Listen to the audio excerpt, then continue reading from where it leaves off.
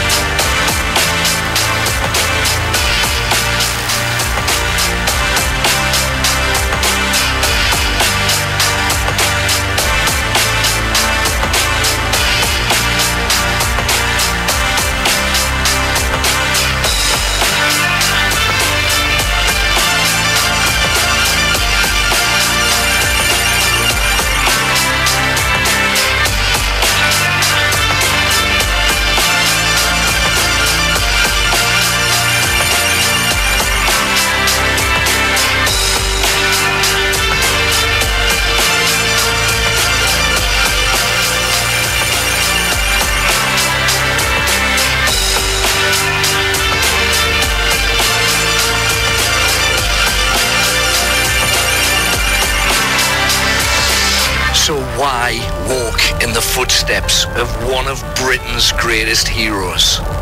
Well, it all started during a regression when I took somebody back to a previous life and they died like this. An axe struck me in the back. An axe has struck you in the back. You're choking.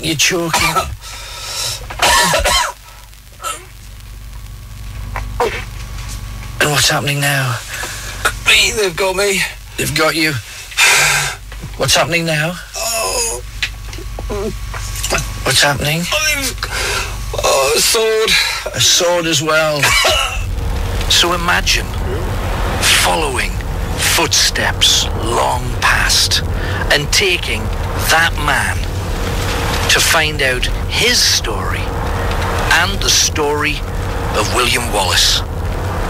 I would love it if you came too. Together, we'll walk in the footsteps of the Braveheart. I fear we have no time. Our hearts entwined, our lives resigned to desperate measures of despair. I need to steal away to where the grey cannot take hold, but return us to the tranquil breeze of old.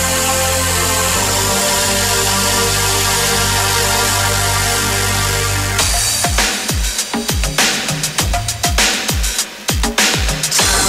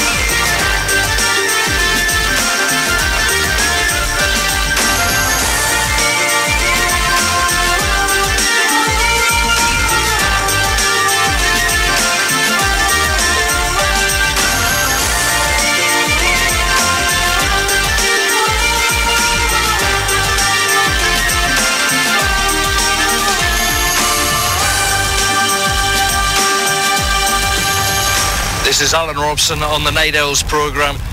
If you can hear a little bit of background noise, it's because I'm not just travelling, I'm travelling back in time.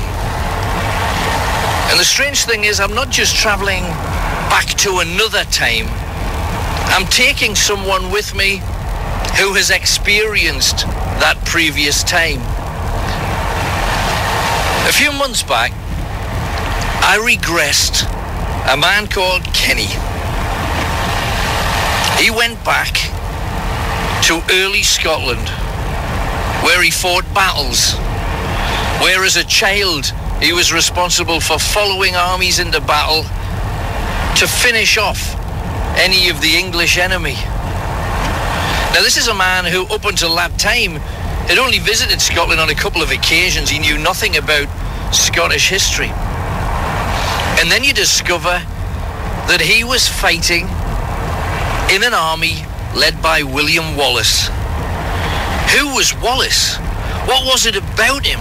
If you think about all of the great heroes of history, they're all remembered essentially because they were victorious, because they were winners.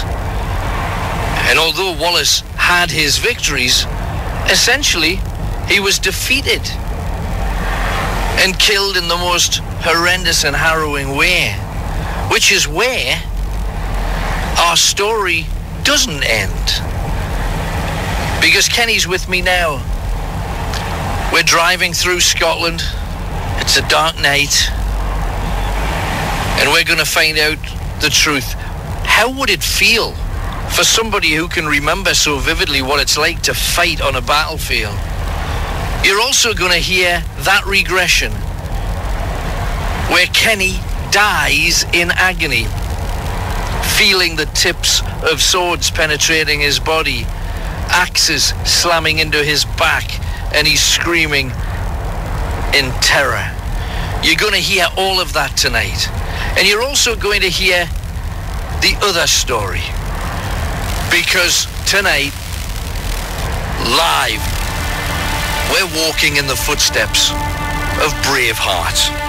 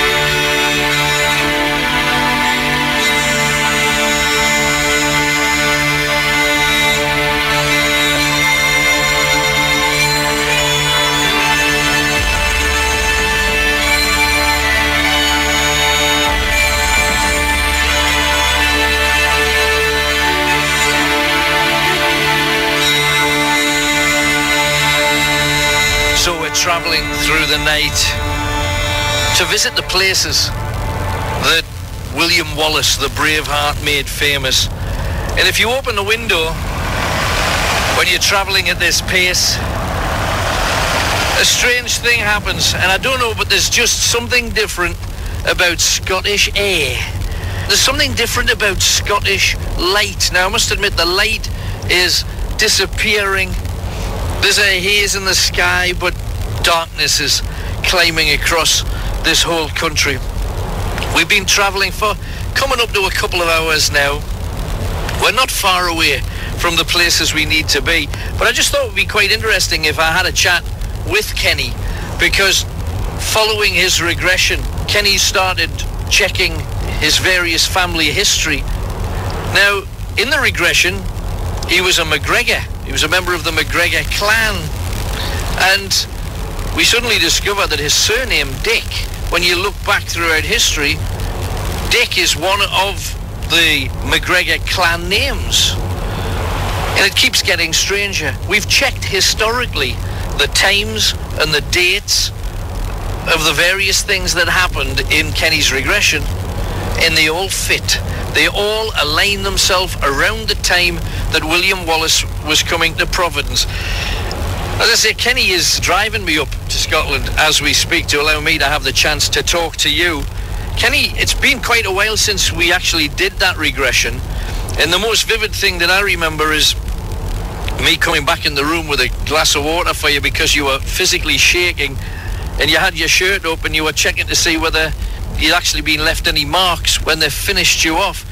When you think back about that regression, and I know afterwards quite often the story fleshes itself out in your head that you can remember a little bit more, it was a bit of a turning point for you, wasn't it? It was a massive turning point. Like I said, when you come back in there, I pulled my top up to have a look if there was a hole in my stomach. It was that vivid and that real. And did you feel the pain as fiercely as that?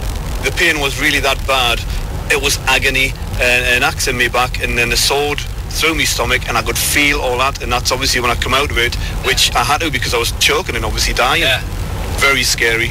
And yet, since then, you've been up to Scotland, but you've never actually been to the places that we're going to be taking you to tonight. How does it feel to maybe be returning to the place where you died? It's not many people you can say that to. No, you can't, can you? It's quite exciting, but also there's a bit of a fear there as well, because I just do not know what to expect, how I'm going to feel when I get there. Really looking forward to it, but also, as I say, there's that fear there because I don't know how it's going to feel for me. Right. Well, we're going to find that out. We're also going to be telling you an awful lot of stuff that, truthfully, people who know the Wallace story know it usually because of Mel Gibson in the film Braveheart. And you take that as, well, it was in the film, so it must have been true. To be quite honest, there was an awful lot in that movie that just quite simply wasn't true. His romance with the Queen and all that, it was kind of added to and twisted. You're going to find out the real truth about who William Wallace was and why people from Kenny to the ordinary common man of Scotland, why they rallied to his side and were prepared to put their lives on the line for him. Because he was one of those people that was destined to die. And there's a lot of people who seem to have found themselves in that situation, and they're usually icons. If you think about it, John Lennon may well have been born to die, because the message and the legacy that Lennon left behind wouldn't have been the same if he was still alive today as a 60-year-old musician who could no longer get a song in the charts. Maybe James Dean, who died when his Porsche Spider crashed on that bend on the outskirts of Los Angeles. His light was put out when he was in his early 20s. He'd only made 3 films, and he was considered the great rebel. Even now, people look back and say, wasn't he a great actor? He actually wasn't that great an actor. But he's remembered with such fondness because maybe he was born to die. Marilyn Monroe, John F. Kennedy. There's quite a few. And Princess Diana even. Perhaps their legends, perhaps their shadow wouldn't be so great unless their life had been snatched away in the way that they were. So what was it about Wallace? Who was he? Was he a good lad? Did we follow him because he was one of us? And the weird thing is, I'm from Newcastle. I'm a Novocastrian. Technically, the Novocastrians were loyal to the kings. We were loyal to the English in Newcastle, but I'm living in Northumberland. And I must admit, I much prefer the Northumbrian philosophy on all of this. And essentially, right the way through that time, the vast majority of people had nothing to fear from the Scots because they didn't have anything. It was only the people in the castles, the poshies, that had to worry about the Scots because the Scots were going to come and try and take their stuff. My family, or my ancestors, would have no stuff at all. We'd be picking berries and trying to get by on what we could. Robsons are traditionally Border Reivers, so we were probably robbing the same people that the Scots were robbing.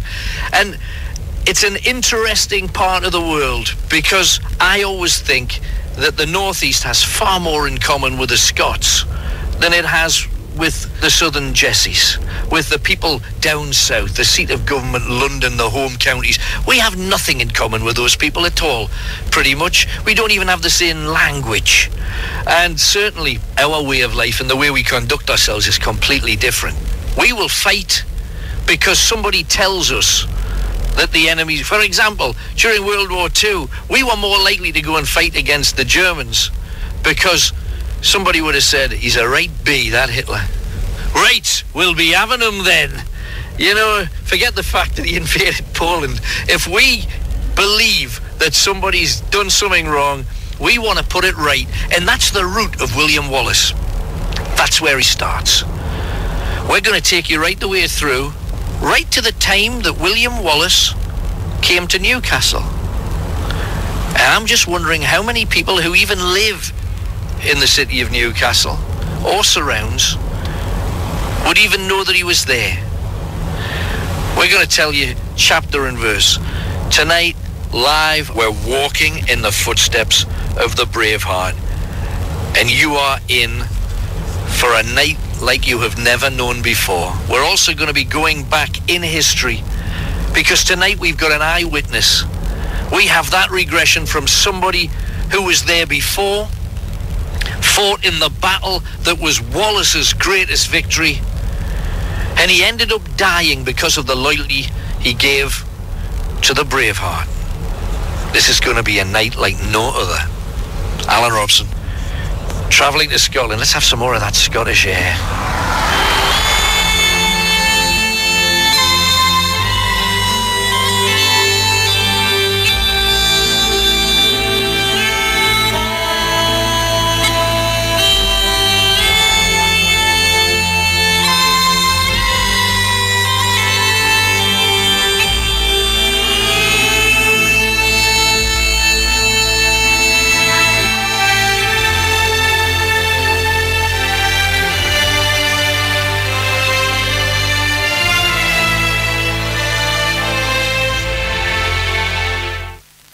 Radio. Alan Robson, walking in the footsteps of the Braveheart. I didn't get dressed up for nothing.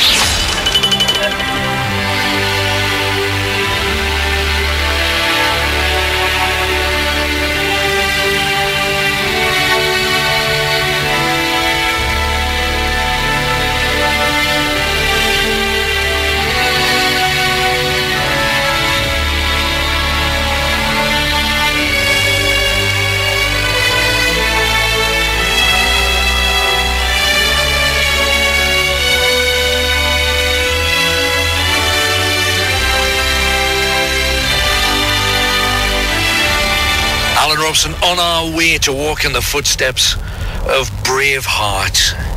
Now, we've all watched a swashbuckling Mel Gibson in the role of William Wallace in that movie. But I want to give you an idea of who he was. And the search begins at the National Wallace Monument at the very top of Abbey Craig near Stirling. We're heading in that direction now. And at that monument, a simple glass case displays the most treasured icon to an entire Scottish nation's favourite hero. It's the Wallace sword. Now, no one's quite sure how it's remained intact, as most Scottish swords from that time were of notoriously poor construction. During pitched battles, fighters would have to put their swords on the ground and try to stamp on them to straighten them. During brutal exchanges, they were known to break, buckle, snap. Instead, they designed sword handles as huge metal grips so they could bludgeon their enemy when the sword failed somehow, because the sword would fail. It's generally believed that the sword was taken as a trophy by Sir John Monteith after he betrayed Wallace. Later, King James IV repaired the grip and made it look far more embellished than Wallace had. It's a two-handed sword. It's that massive thing that you see used usually to advertise the film. And it was made to perhaps make people think that William Wallace would need to be about 7 feet tall to be able to wield a sword that size. And yet the sword was used in the same way to the way that a hammer thrower throws the hammer. You swing yourself around, your body gets a momentum, and you're literally a whirling dervish just cutting through everybody around you. You whirl it around your head, your hips and shoulders twisting as if you had a hula hoop. Yet it was strength and not height that was important. So the lower your center of gravity, the better. If you were a tall man, this type of weapon could easily cost you your life. With this above your head, the whole of your torso would be open for a spear point or an arrow. And that mighty sword that had taken the lives of countless Englishmen and numerous Scots loyal to a Sassanach king never had a scabbard. If it had, it would have taken a man of 15 feet to be able to draw it out of the scabbard. Now, there's a local historian here in Scotland called Archie Craggs, and he said William Wallace is Scotland's ultimate hero. When those Scots with the power were too frightened to act against impossible odds, a common man stepped forward to shame them all. The myth is as important as what Wallace actually achieved, because it helped form the personality of the modern-day Scot. Fiercely independent, loyal to friends and family, but an enemy you'd rather not make. Over the centuries, a lot of famous writers would use the Wallace in their texts. The North's most famous poet, William Wordsworth, who we know as the Lakeland poet from the Lake District, he wrote, "Or I would record how Wallace fought for Scotland and left the name of Wallace to be found like a wild flower all over his dear country. Left the deeds of Wallace like a family of ghosts to people. The steep rocks and river banks, her natural sanctuaries, with a local soul of independence and stern liberty." It's what the Scots are about. It's why we love the Scots as much as we do. Famous Scottish poet Robbie Burns visited one of Wallace's known safe havens, a place called Legland Wood on the Auchencruve estate in Ayrshire. He was inspired by just what he felt there. You talk about how Wallace's ghost, how Wallace's spirit is in all of the places where he stood, and people drink it in. They soak it up like a sponge. And Robbie Burns would later write, "As I explored every den and dell where I could suppose my heroic countrymen to have sheltered, I recollect, for even then I was a rhymer, that my heart glowed with a wish to be able to make a song on him equal to his merits." Now, one of Wallace's most famous biographers was a scribe called Blind Harry, who actually wasn't blind, who followed Wallace's exploits, and he wrote them in a really vivid way. Most writers of the day cleaned up battle descriptions so that they would be palatable for polite society. Blind Harry, well, frankly, told it like it was. Bloody, gory, often biased, often unfair, and always truly horrific.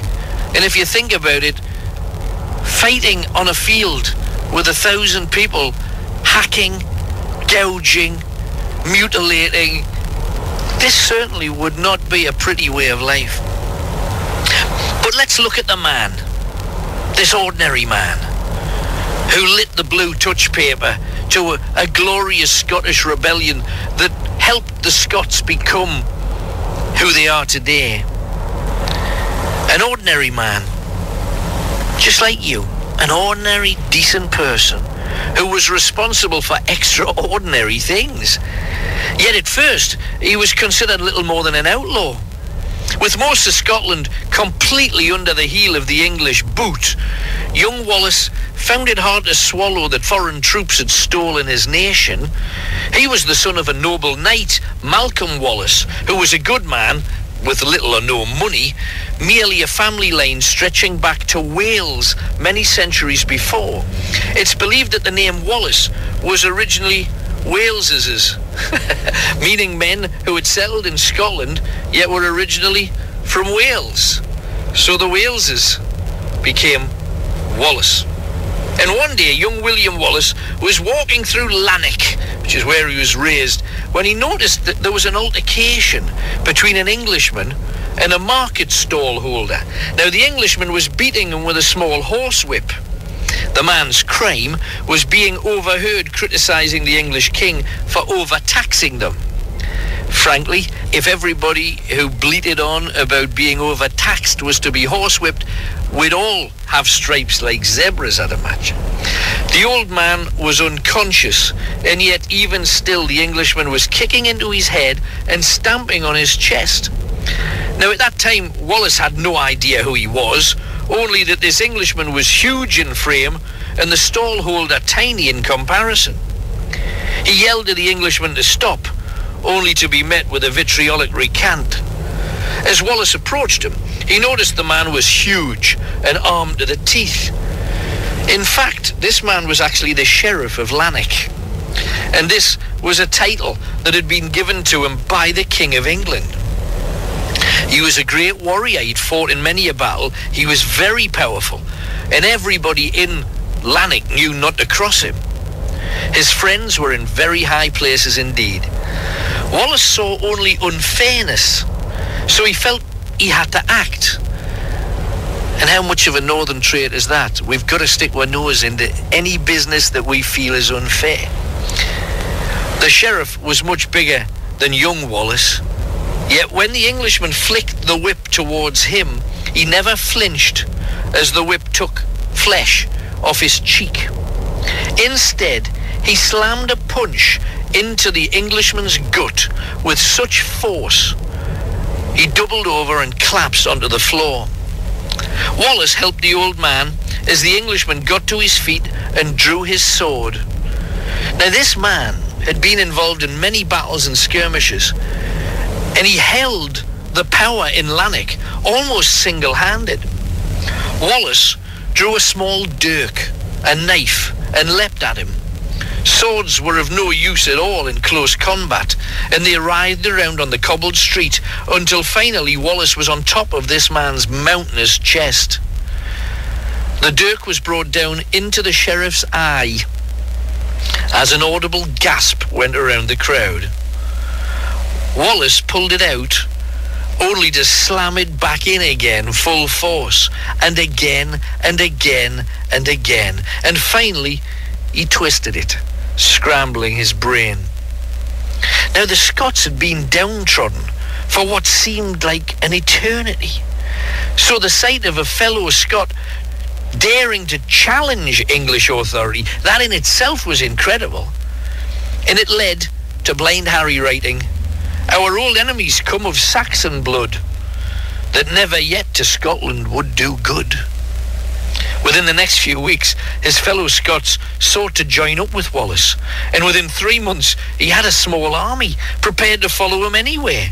They also knew that to be with him meant certain death if any of them had been captured by the English, who had already named him their most wanted outlaw. Now, isn't this just typical English class society? A lot of Scots had killed English soldiers. A lot of Scots had killed ordinary English people. Yet the most wanted person in all of Scotland was Wallace, because he killed one of the elite, one of the upper class society, because let's face it, as the upper class society likes to believe, well, they're more important than we are. Wallace knew better. Robbie Burns later penned it right. Scots who with Wallace bled, Scots who Bruce had often led, welcome to your gory bed, or to victory. Lay the proud usurpers low, tyrants fall in every foe, liberty is in every blow, let us do or die. And I think that's how the Scots feel, even now, fiercely independent, strong, not going to take any crap, and I love them for that. And it was around this time that history began to know who Wallace was. This is the time when Wallace raised his head. As a child, apparently, he'd watched women raped by English troops, houses and homesteads looted, burned, neighbours butchered, churches sacked and desecrated, and he burned with hatred. His best friend, Robert Mackay, was once in the woods climbing an apple tree when an apple from that tree fell, hitting an English soldier on the head. The boy refused to come down, frightened as to what the soldier would do. So they cut the tree down, and the 10-year-old was hanged. Young Wallace had found his friend's body and carried it home to his parents. Now, Wallace had fought back for the very first time, and it felt good. Wallace would seek to feel that good all the time.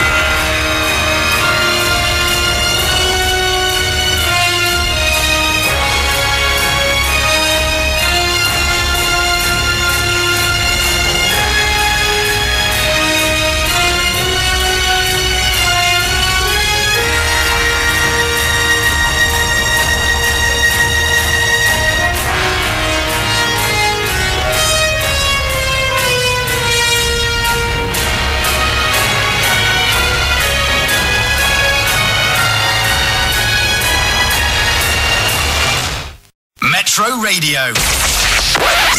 Britain's most listened to, Alan Robson's Nightowls. Bring me Wallace. Alive if possible. Dead.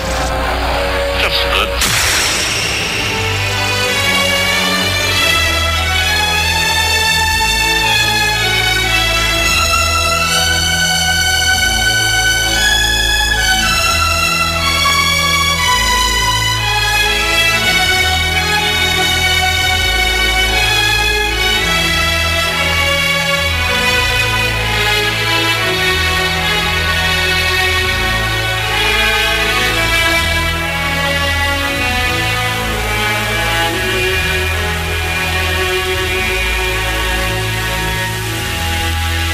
I must say, one of the great things about doing a special on somebody like this is it brings a lot of night owls into play that are normally perhaps feeling quite a long way away. We got a lot of listeners in central Scotland, and Uncle Arthur is probably one of our most famous. He lives in Carstairs, and he sent me an email about our potential journey, and this was months ago when we were just kind of in the planning stages of it.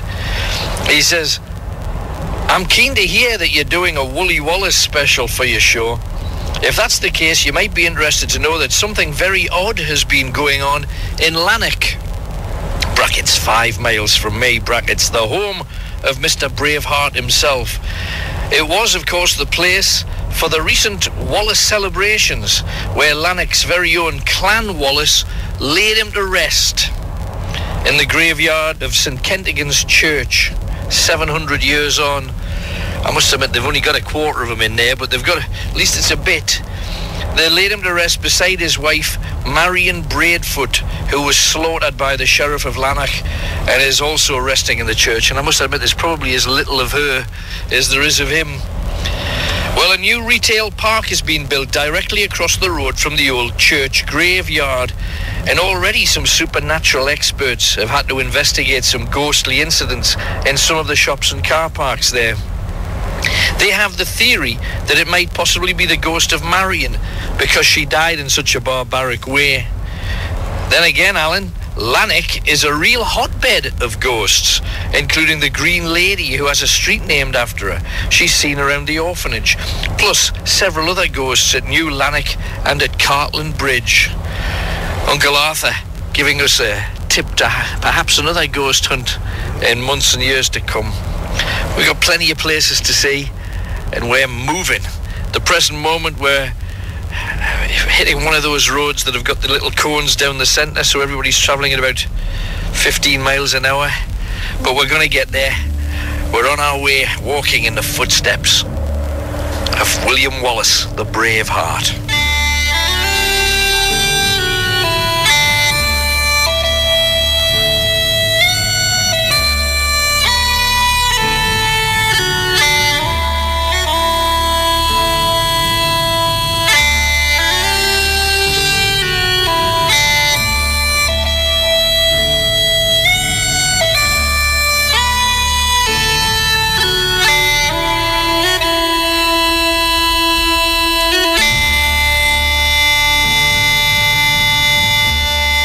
Robson with you, walking in the footsteps of the Braveheart tonight. We're still making our way to where we need to be, where we're going to soak in the wonders of what Wallace is about. We're just overtaking some Mazda truck that's heading down to some unpronounceable Scottish place.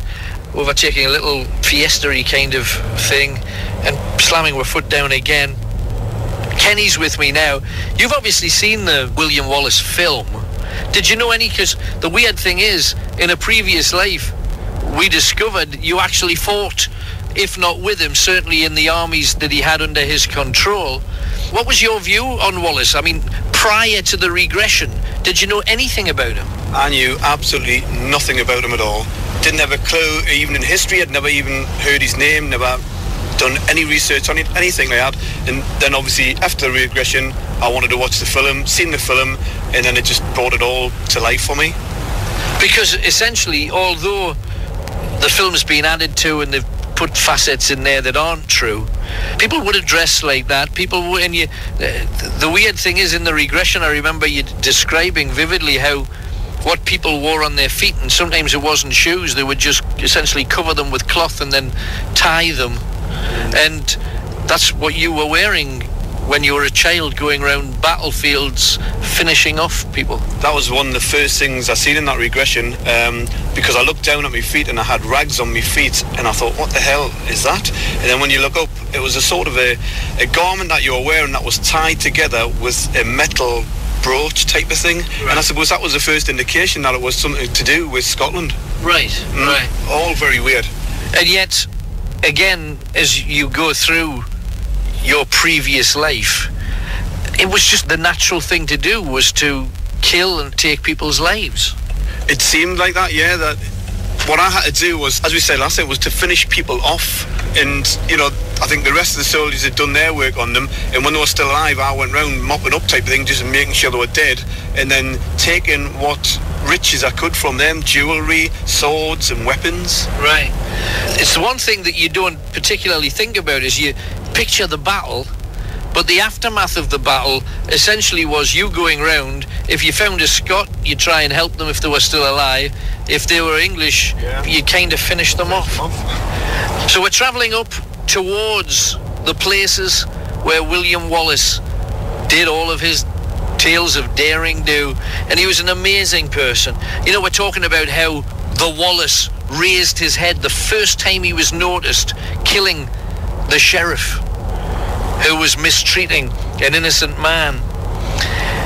And you describe William Wallace as a Scottish knight, and when you have an image of knights of old in your head, you think of a man with armour, Knights of the Round Table, which was another fiction, I hasten to add, because I must say, I really fancy next doing Walking in the Footsteps of Arthur, King of the Britons, because he was on Hadrian's Wall. He wasn't down south, and people say Tintagel's where Camelot was. How could it have been? He was fighting in the north, fighting against the Picts and the Scots quite often.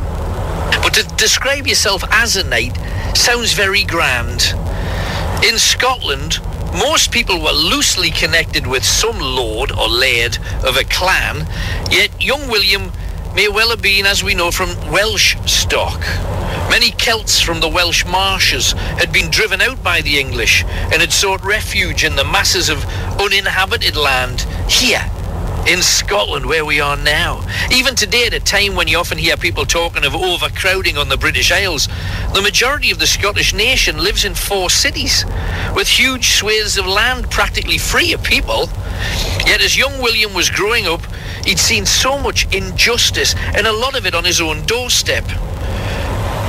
One incident that we know of he witnessed involved a foul-mouthed drunk called Robertson, who had been town bully for most of his life. Everybody was frightened of him after, in full view of town, he caught a man who'd been trying to steal his horse. While he held the culprit's head under his arm, he took his dirk, a small knife held in his stocking, and he proceeded to cut off the man's head using this tiny, tiny dirk. Rather like any good butcher, he moved the small blade back and forth to remove the soft tissue first, before using it to displace the head, prizing it off the spinal column. It took far less time than you would imagine, and Robertson's lap was awash with blood as the man's body detached, sliding to the floor. He held up the thief's head, and he held it high as a warning to anybody else who would even think of doing such a thing. This was known as Robertson's execution, and Wallace mentioned it to a number of his teenage friends. He'd commented that in a single stroke, Robertson had gained a national reputation with one single barbaric act. Barbarism was regularly used to set examples, and the most barbaric always carried out by those who had the most power. He had also asked a man who'd been hanged yet didn't die what it had felt like. The man was called Mackay, and he'd been arrested by the English for trespassing on their property. I think you probably would have found it was Scotland. However, it was his field that they had appropriated to build their camp, and he'd returned to his home for some of his things. So the English decided to hang him. Now, what does it feel like? Everybody's seen on television, usually cowboy films, where they're hanging some rustler, and you think, I wonder what it would feel like to actually have a rope around your neck and suddenly the cart to be driven away from under your feet. Mackay said, "At first I felt the heat of rope as it gripped my throat. Then I couldn't breathe, my chest tight, and the pressure in my head made it feel like it would bust. Then it went black." Whilst unconscious, his shallow breathing had saved his life, and his friends cut him down to bury him, only to discover he was alive. He eventually made a full recovery. The only mark of his misadventure was a scorched and scarred neck, testament to his incredible good fortune. And we're talking about a time when justice did not exist. The English made claim to Scotland. No Scot could claim to have anything. None of the clan chiefs were standing against them. And Wallace had even asked his father why his dad hadn't led a rebellion to sweep the English from their lands. William Wallace's time was coming.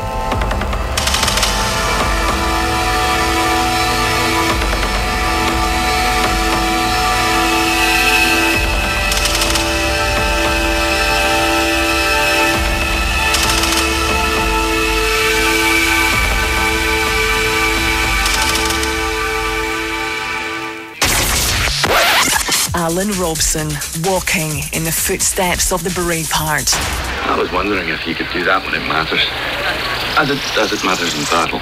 Could you crush a man with that throw? I could crush you like a worm.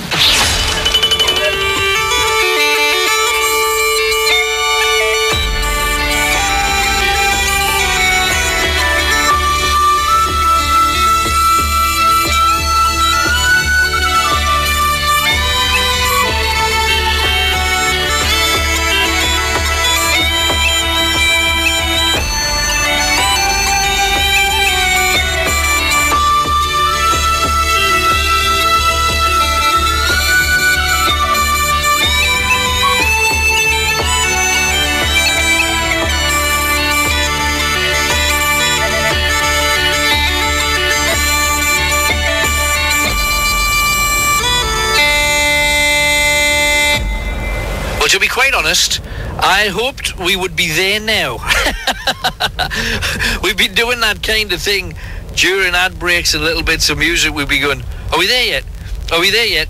And we're not. Some heather. Yeah, beautiful heather on either side of the road, in fairness. And I don't know whether it's just this time of night when the sun's going down. The purple of the heather just seems to still stand out, and it makes the landscape look just different to as it is at home. The verges along the side of the road that we're on, and we're actually on a single carriageway at the moment behind some kind of yellow... What kind of car is that? It's a Seat. It's a Seat, is it? We're behind some kind of bright yellow Seat. And we should actually try and overtake it at some time to find out who would actually drive a yellow Seat.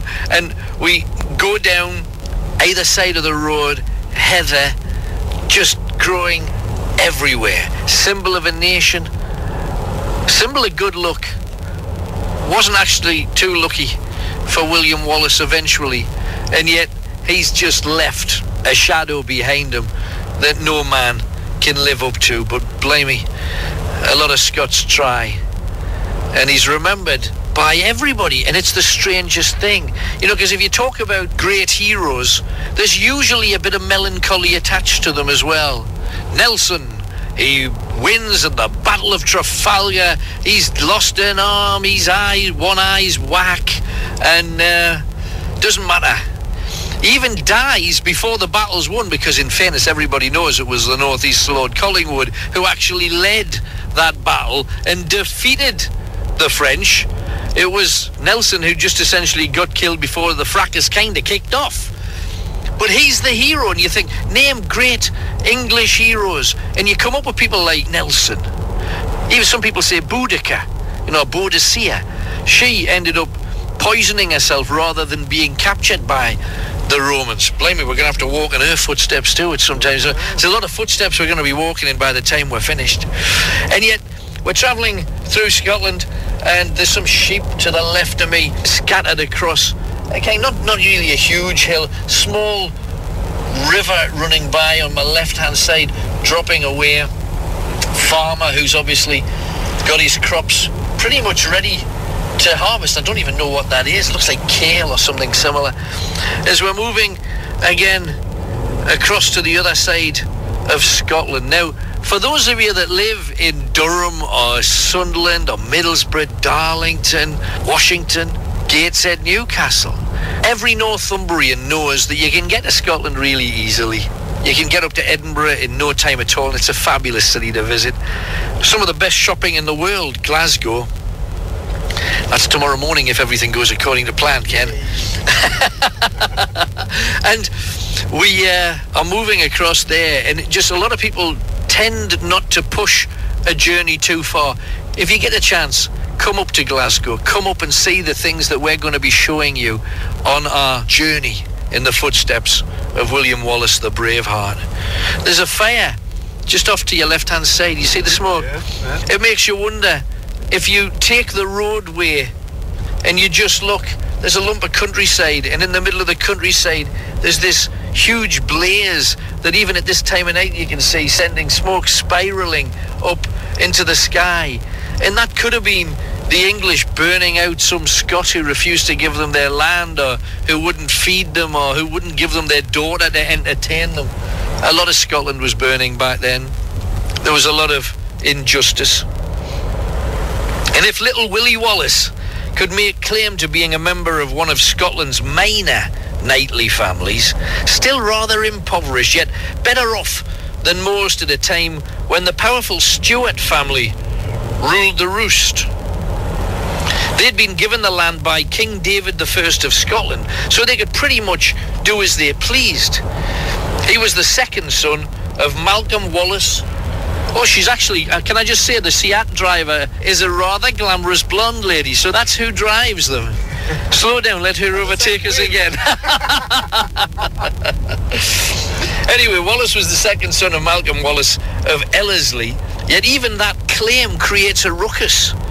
In Scotland, the good people of Elderslie near Paisley say that Wallace lived there, yet the rather obscure estate of Ellerslie or Elderslie near Kilmarnock in Ayrshire declares That's the true home of Wallace.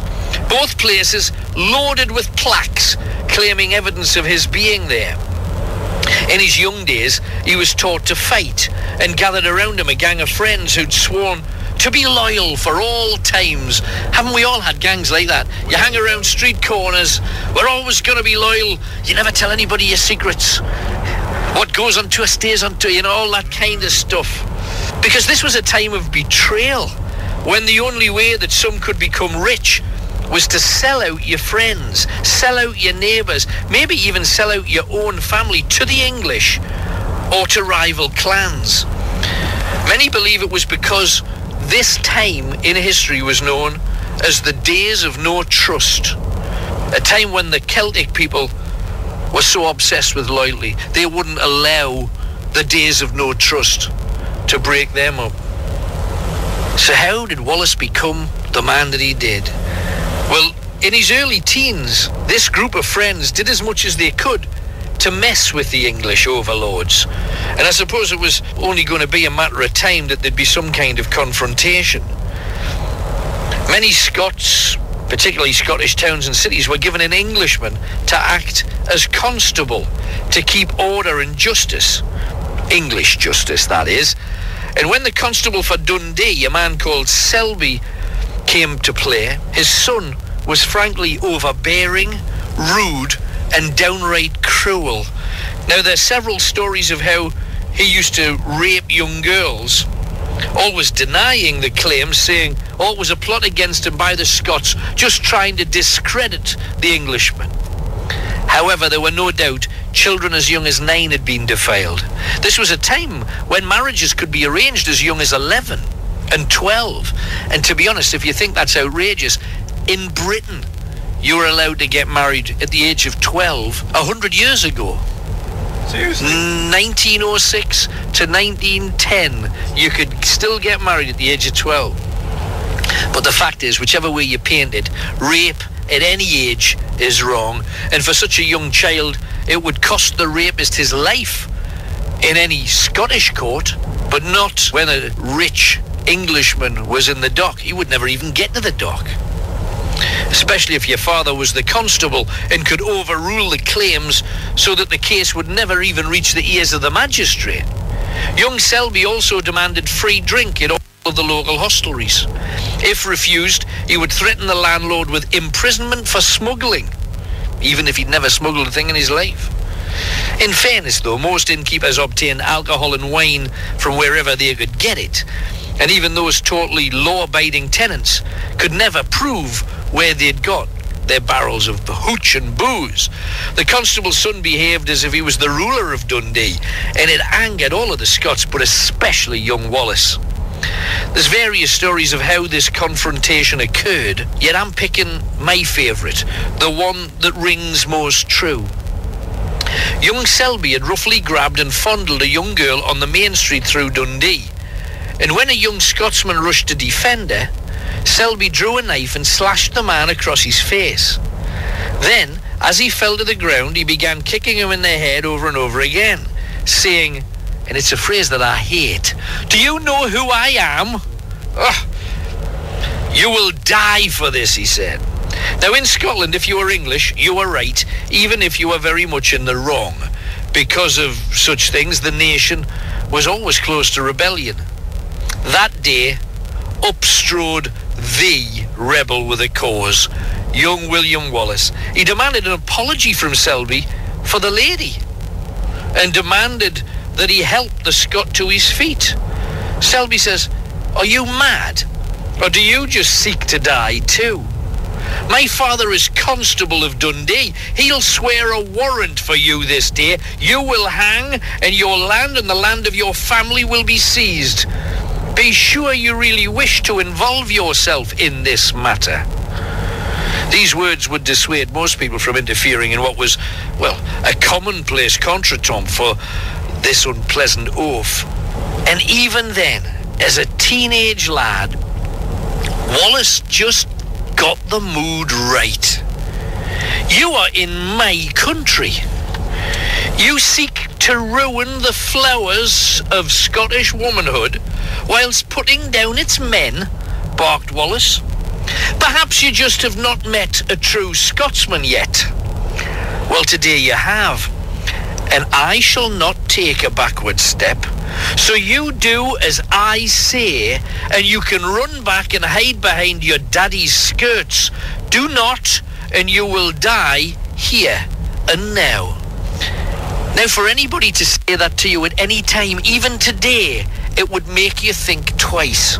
Young Selby was shaken by the very first ever challenge to his will, and he looked at the man in front of him. He was so much smaller than the Englishman, and more to the point, he was unarmed. The constable, his father, was in the castle at the end of the street, and there were regular patrols.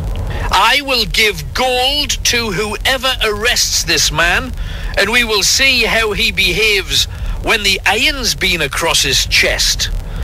Selby's arrogance was beyond belief. Not a single Scot moved. "Gold aplenty to those who fetch soldiers now, this I promise." He said that swallowing perhaps a bit heavily, as once again, nobody moved. The situation was fast getting out of his control, and he knew it. Still, pride made him draw his sword. In his other hand, the knife he'd used to slash the young Scot. Wallace began to smile, unsettling the Englishman and forcing him to act. He darted forward and brought down the sword as Wallace moved to one side, tripping Selby and sending him onto the cobbled street into horse dung and mud.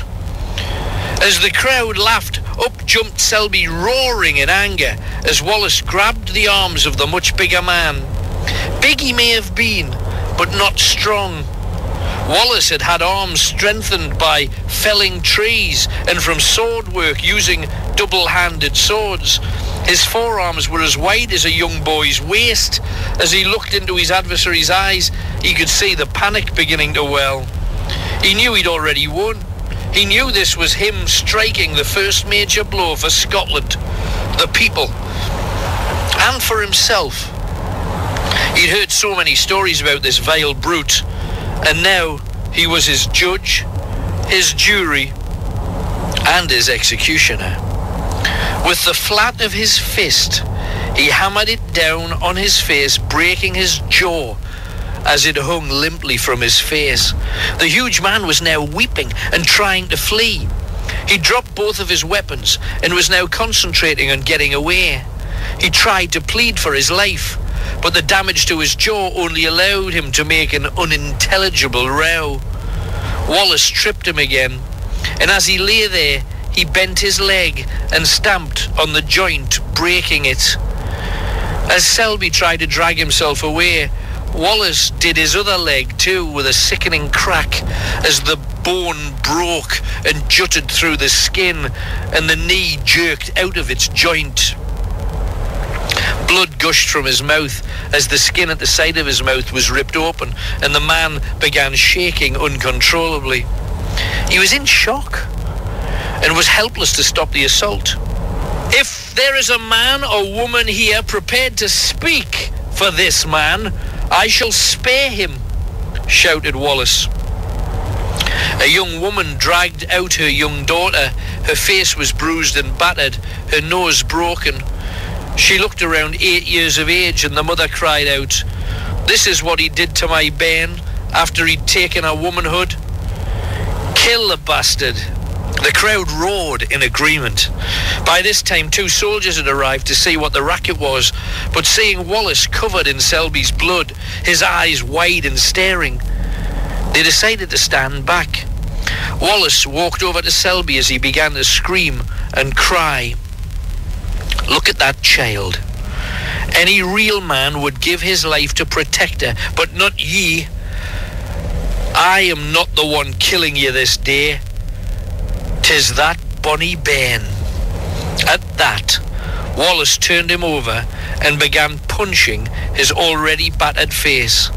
Then, as the life began to leave him, he rammed blows onto his windpipe, shattering and flattening his Adam's apple. By then, his head was loose and floppy. His spine had snapped, and young Selby was dead. The crowd, empowered by this, came up to his body and spat on it and kicked it, even though the soldiers were watching. Wallace took out the Englishman's purse and threw it to the child's mother and began to walk away. Many historical books say that he made his escape from Dundee. Yet the truth was, he was pretty much cheered all the way. The soldiers who'd witnessed this reported the incident, saying that they had arrived too late to save Selby. His father was furious and sent out patrols to apprehend Wallace, yet on seeing what he'd done to a much bigger man, some say they looked everywhere they knew he wouldn't be. Yet 2 English soldiers hunting for him inadvertently found him. They were hungry, and it's like, you can imagine this being every English soldier's nightmare. Because the last English soldier that saw him, he was covered head to toe in blood, staring wildly, after just taking down, barehanded, a man with a sword and a knife that was twice his size. You just didn't want to find him. Wherever he was, you wanted to be somewhere else. Yet these 2 English soldiers were hungry, and they noticed a Scotsman fishing on earthen water, as many a fisherman still does today. The English always took what they wanted, so they thought this was an easy meal to steal. They approached the Scot, saying, "Give us half your catch, or you'll be floating dead in that water." "That would scare away the fish," he replied. "But it's took me 4 hours to catch what little I have. Pay me, and I'll give you one." Both Englishmen drew their swords as Wallace stood up and put his little wooden rod on the bank. He drew his sword with such a speed that he'd practically beheaded one of the men before either of them had had time to respond. The other was so shocked, he just stood there staring at his friend falling to the ground, his head hanging down his back with a gaping wound spurting blood with every heartbeat. He didn't fight back. He just seemed to stare as Wallace wedged his sword into his chest and twisted it. He placed his foot on the dying man's chest and heaved out his blade, letting the man join his friend, dead in the rough heather. 3 days later, Wallace had been hiding in an old woman's cottage, and in the night, the English surrounded him. He clambered into the barn as it was attached to the house, and he sat on a small cart. He set it on fire and then drove it out into the English, showering them all with burning straw. On another occasion, he escaped by dressing in an English soldier's uniform, and such became his legend. Dozens of places all over this area of Scotland are now named after him. Woods, caves, streams and hills where he had adventures all now carry the Wallace brand throughout South and Southwest Scotland. Of course, in England, he was merely described as a bandit or a brigand. I suppose nowadays a terrorist he'd be considered. But only because everything he did was out of resentment for the fact that his country was under the boot of a foreign power.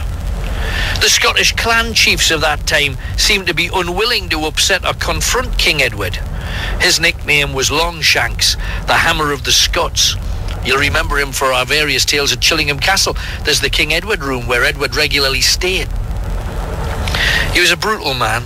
And you know, I think maybe now's the time to tell you something that they never managed to get away in the Braveheart film.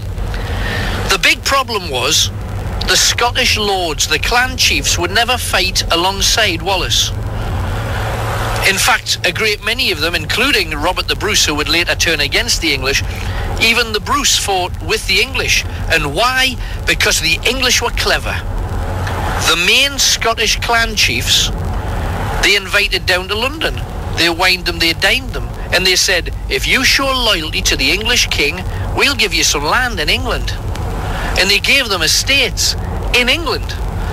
Now, if the Scots were to fight the English, they would lose all of that land. They would lose all of their riches. Even if it would set Scotland free, they'd lose money. That's exactly what it was. It was down to greed. However, this brutal king, Longshanks, quite happy to massacre men, women and children rather than risk yet another Scottish rebellion. Wallace was one of the world's first patriots, although when he lived, there was no such word as patriot back then. As he watched his country suffering and decided he was going to do whatever he could to free it and give his people their pride back. It was bred into him. His uncle was a priest in Dunipace and had taught him a Latin phrase that he would remember all of his life. He would even quote it on the day of his death. Dico tibi verum, libertas optima rerum. And this means, I tell you truly, liberty is the best of things. William Wallace was a terrorist, a fully fledged guerrilla determined to fight anyone who was against Scotland or the Scottish. He and his ever-growing band of supporters was determined to destroy English garrisons in cities, towns and villages wherever he found them. His men were not just keen Scots. They were battle-hardened warriors, and a formidable force at that. Disciplined and frightening. No rabble or hodgepodge of well-intentioned souls. This growing army knew how to kill and fight. He spent years marauding across Scotland, killing Englishmen and driving their families back across the border. He would attack castles at will and then hand them over to the Scottish lairds for safekeeping. Time after time, Wallace proved his bravery, and on one occasion alone, surrounded by 20 or so English troops, kept them at bay with his double-handed sword that he swung one way, then another, hacking off arms, legs and heads. But maybe the thing that he had was a charisma, a physical presence to inspire the people. He was a natural leader. He'd also grown bigger and much more powerful as the most reputable history of the time. It's the historical document. It's called the Scotichronicon. It wrote of him, he was a tall man with the body of a giant, cheerful in appearance with agreeable features, broad-shouldered and big-boned, with a belly in proportion and lengthy flanks, pleasing in appearance but with a wild look, broad in the hips, with strong sturdy legs and arms, a most spirited fighting man, with all of his limbs strong and firm. He was not the 5'10" of a Mel Gibson. He was a far more powerful and intimidating so. Another historian, Blind Harry, who travelled with Wallace, said, he was 7 feet tall, a third part of that length with his mighty shoulders, for broad was he. And we are approaching the first place we need to be. I'm going to be getting out of the car next. So we know who he was. We know the roots from whence he came. I'm taking back one of his soldiers, Kenny, to the place where he would fight and kill for the Braveheart. Alan Robson walking in the footsteps of Braveheart. William Wallace killed 50 men.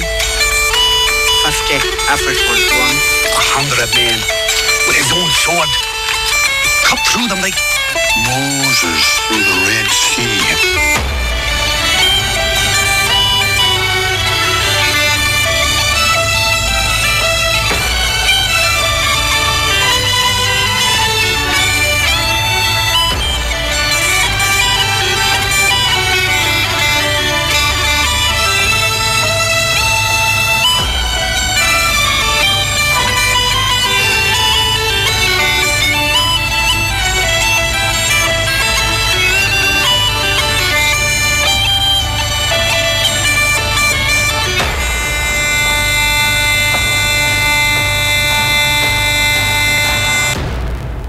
Metro Radio.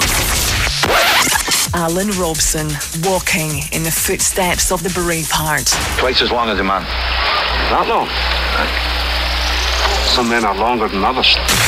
So, let's have a listen to Kenny's regression What happened when he was 17 years of age? Tell me exactly everything that you can see. Green fields and hills. Green fields and hills. And can you see any people there? There's lots of people there. Lots of people. What are they wearing? They're wearing, it's like men, but they've got skirts on, like kilts. Like kilts? Are they tartan or are they made of other material? They're tartan and they've got axes and spears and that kind of thing. Can you look down at your feet? What are you wearing on your feet? It's like just a material. It's like material. Is it tied around your feet? It is tied around. Are you male or female? Male. You're male. How old are you? 17. You're 17. And what else are you wearing apart from these cloth shoes? It's like a piece of material goes over my shoulder and tied around the waist. Right, and you can see green fields and trees. Can you see any houses there? It's like I'd say a hamlet. It's like a hamlet. Do you live there? Used to live there. You used to live there, now you're 17. So why are you there now? We're fighting. You're fighting? Who are you fighting with there? Seems to be another clan. Another clan? So they've come to your hamlet, and are you fighting against them? First we were fighting against them, but now we're fighting together.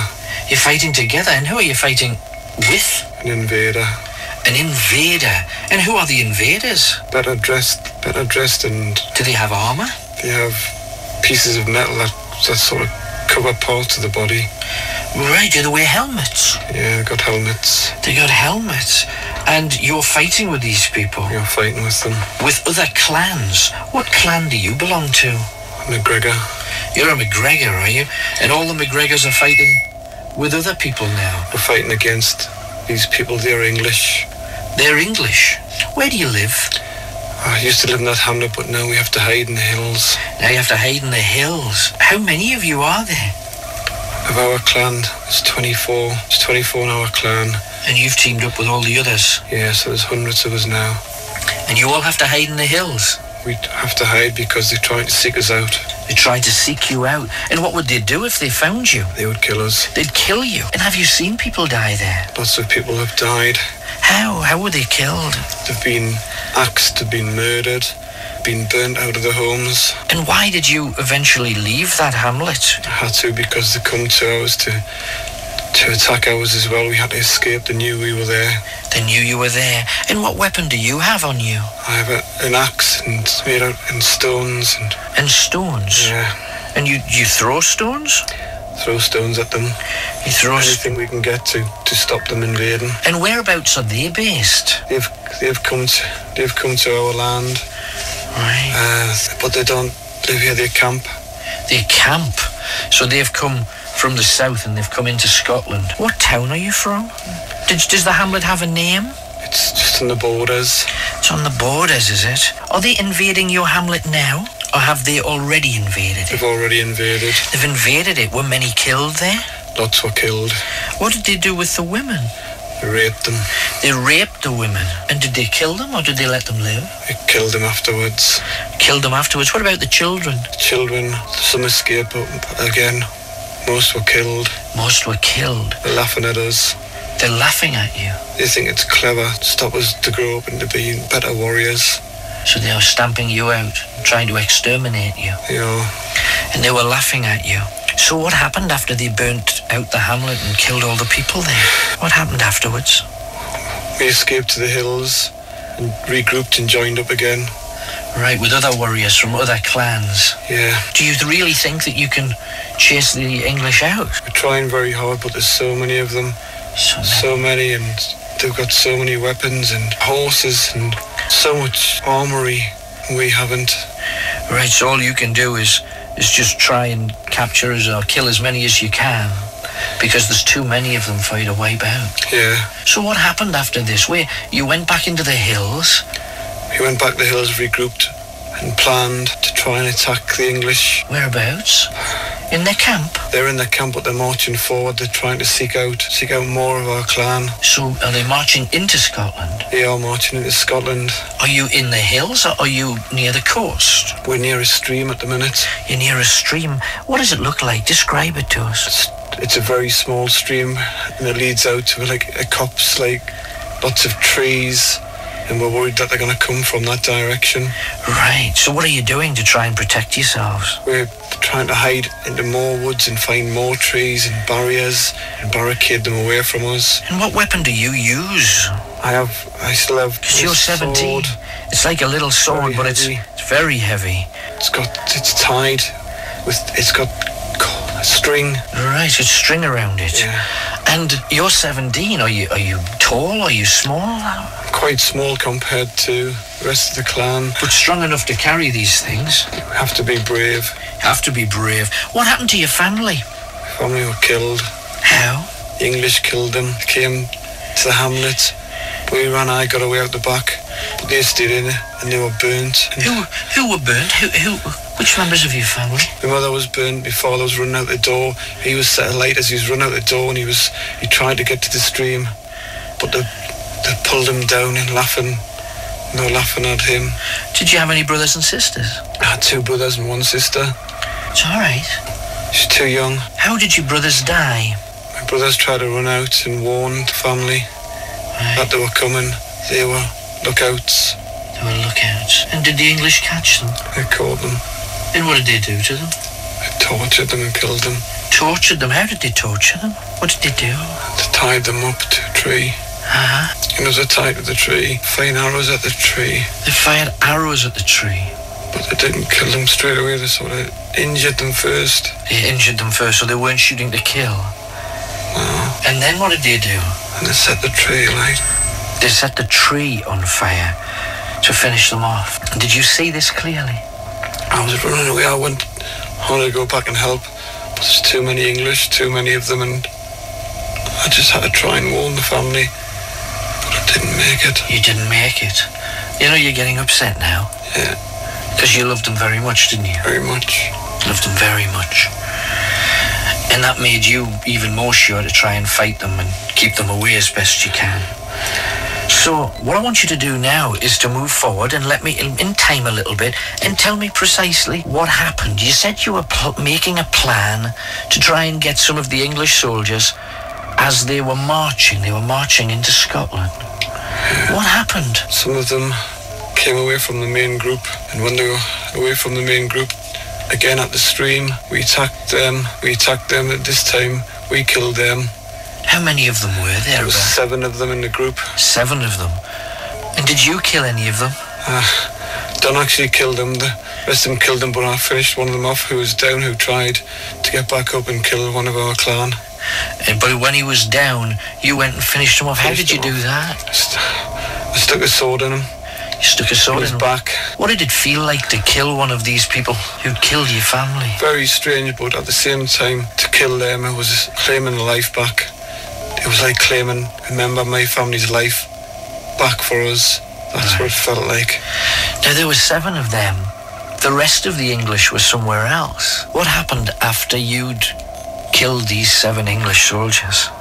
After we killed them, we took heart from this, and the rest of the clan, the story spread. We told the rest of the clans to meet up, and as we got all together, we attacked the English at night, late at night. Were they camped up or were they marching? They camped up. They had fires next to the camp, like torches. Yeah.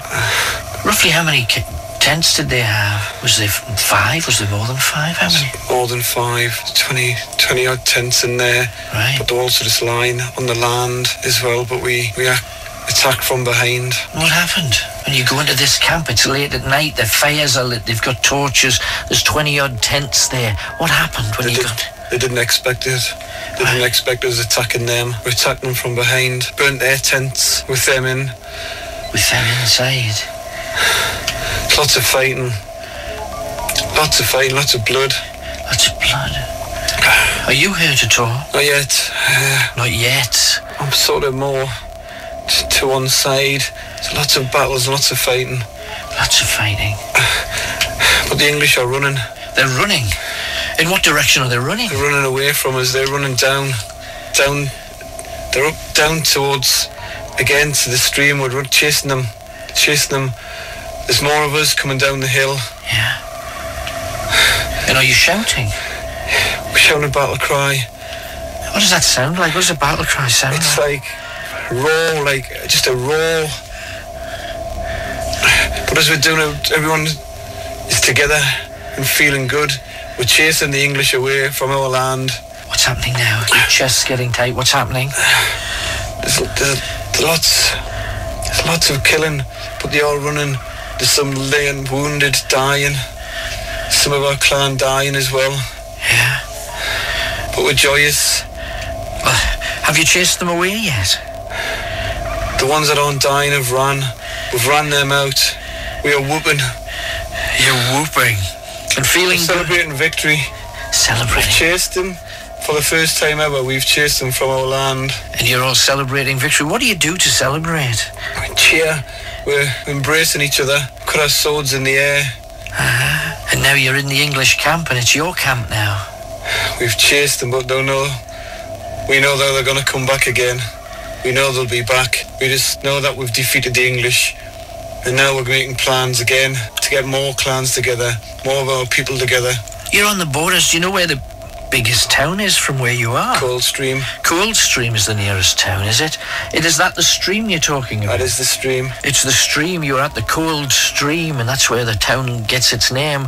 And are the English in Coldstream? They have marched up there. They've sent an army out to try and repel us and rid of us and get us out of the land, but you've chased them away. They didn't succeed this time. So you celebrate, and do you sleep in that camp, or do you go back to the hills that night? We need to go back to the hills because the English will send more of their people out and they'll find these people dead.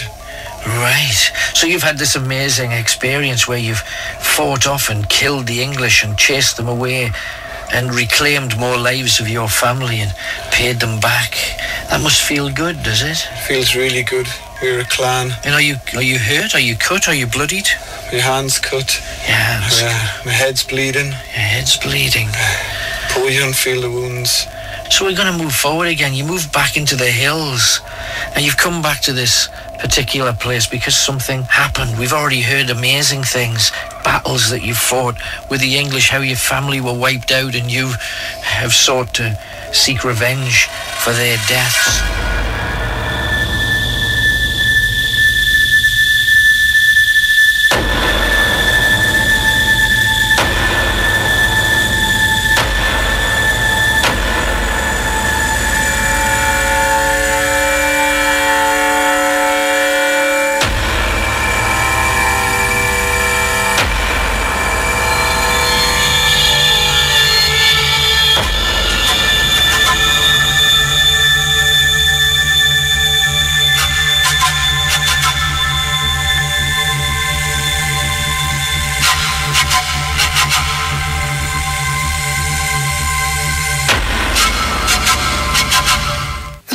Radio. Alan Robson. Alan Robson, walking in the footsteps of the Braveheart. The answer to your question is yes. You fight for me, you get to kill the English. Excellent!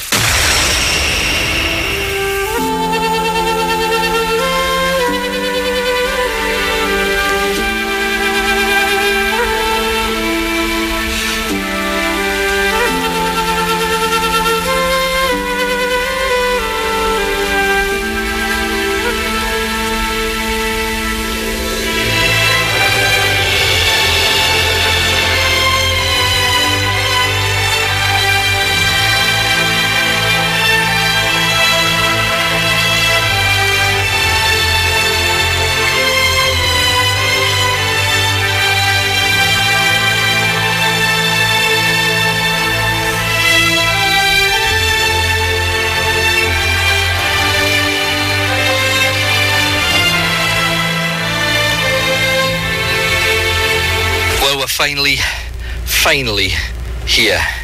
Alan Robson with you, walking in the footsteps of William Wallace. I have to tell you about something that we did earlier in the day before we came on this late night trail, we went around to get photographs of some of the places that we're visiting tonight. One of them that we're not going up at this time of night because the whole thing's closed off is the Wallace Monument. It's at Abbey Craig, just on the opposite hillside to Stirling Castle. And can I just tell you, there's a bus that takes you all the way up to the top of the hill to the monument. Get the bus. Get the bus. You might think, but I'm really fit. Get the bus. Because Kenny and I, we may not be the fittest human beings on the planet, but we're pretty buff. Between us, we're pretty buff. Yeah. And with a closeness, and it was kind of equatorial, just getting up to the top of the hill. And then you get to the Wallace Monument, and you've got to climb about 4,500 stairs to get to the top of the thing. We were lathered. But we're tenacious, and we're carrying on, because now we're just getting out of the car. Now, the sadness maybe of this is that it's pretty close to a fairly main road. And even at this time of night, there's cars, I don't know whether you can hear car just going by there. And we've got to walk along this track to the next part of our story. I'm just saying stairs ahead of us, but it's actually away from the road. And from this vantage point, you can see the next part of the Wallace Trail. In fact, we'll get a photograph of the rickety old stairs that we got to go through. Because in the eyes of the English, William Wallace was probably viewed as a terrorist, a guerrilla fighter who did everything he could to make their lives as miserable as possible. Now, so many years on, his exploits have trebled and quadrupled with the spin that any beloved legend accelerates. The truth is, he was a major thorn in the side of any claims by the English king that Scotland belonged to him. Innocent travellers would be robbed and often allowed to go on in peace. Those with a military guard would always be slain, yet they'd never kill the women or the children. On the other hand, if the English suspected any family of hiding Wallace or his men, they'd all be butchered. On one occasion, actually not far from where we're standing now, overlooking the valley, main road on my left-hand side, about 50 yards, you can probably hear it. But it was close to here that a Stirling woman and her 7 children were put to the sword because they found an English soldier's sword in a nearby stream. Now, the English rationale was, if the soldier didn't have his sword, he must be dead. If he's dead, somebody killed him. If you've got their sword, must have been you. It's tenuous at best, but that's the way that it was back then. It was around this time that Wallace took himself a bride, a beautiful red-headed heiress called Marion Braveheart from Lanark. This was another humiliating episode for the king, as Lanark was an English stronghold. Wallace regularly visited the town in disguise under the nose of the English sheriff based there. His name was Sir William Heselrigg, and there they fell in love and a pagan ceremony conducted. He actually proposed in the bridge of Stirling, so when you drive through Stirling and you head towards the Wallace Monument, you actually drive over that bridge or come very close to it in any case. So, pagan ceremony, they were hand-fasted, and soon after a daughter was born to them. So technically their ancestors still remain in Scotland to this day. Of course, running a farm's a lot of work, but that'll all change when my sons arrive.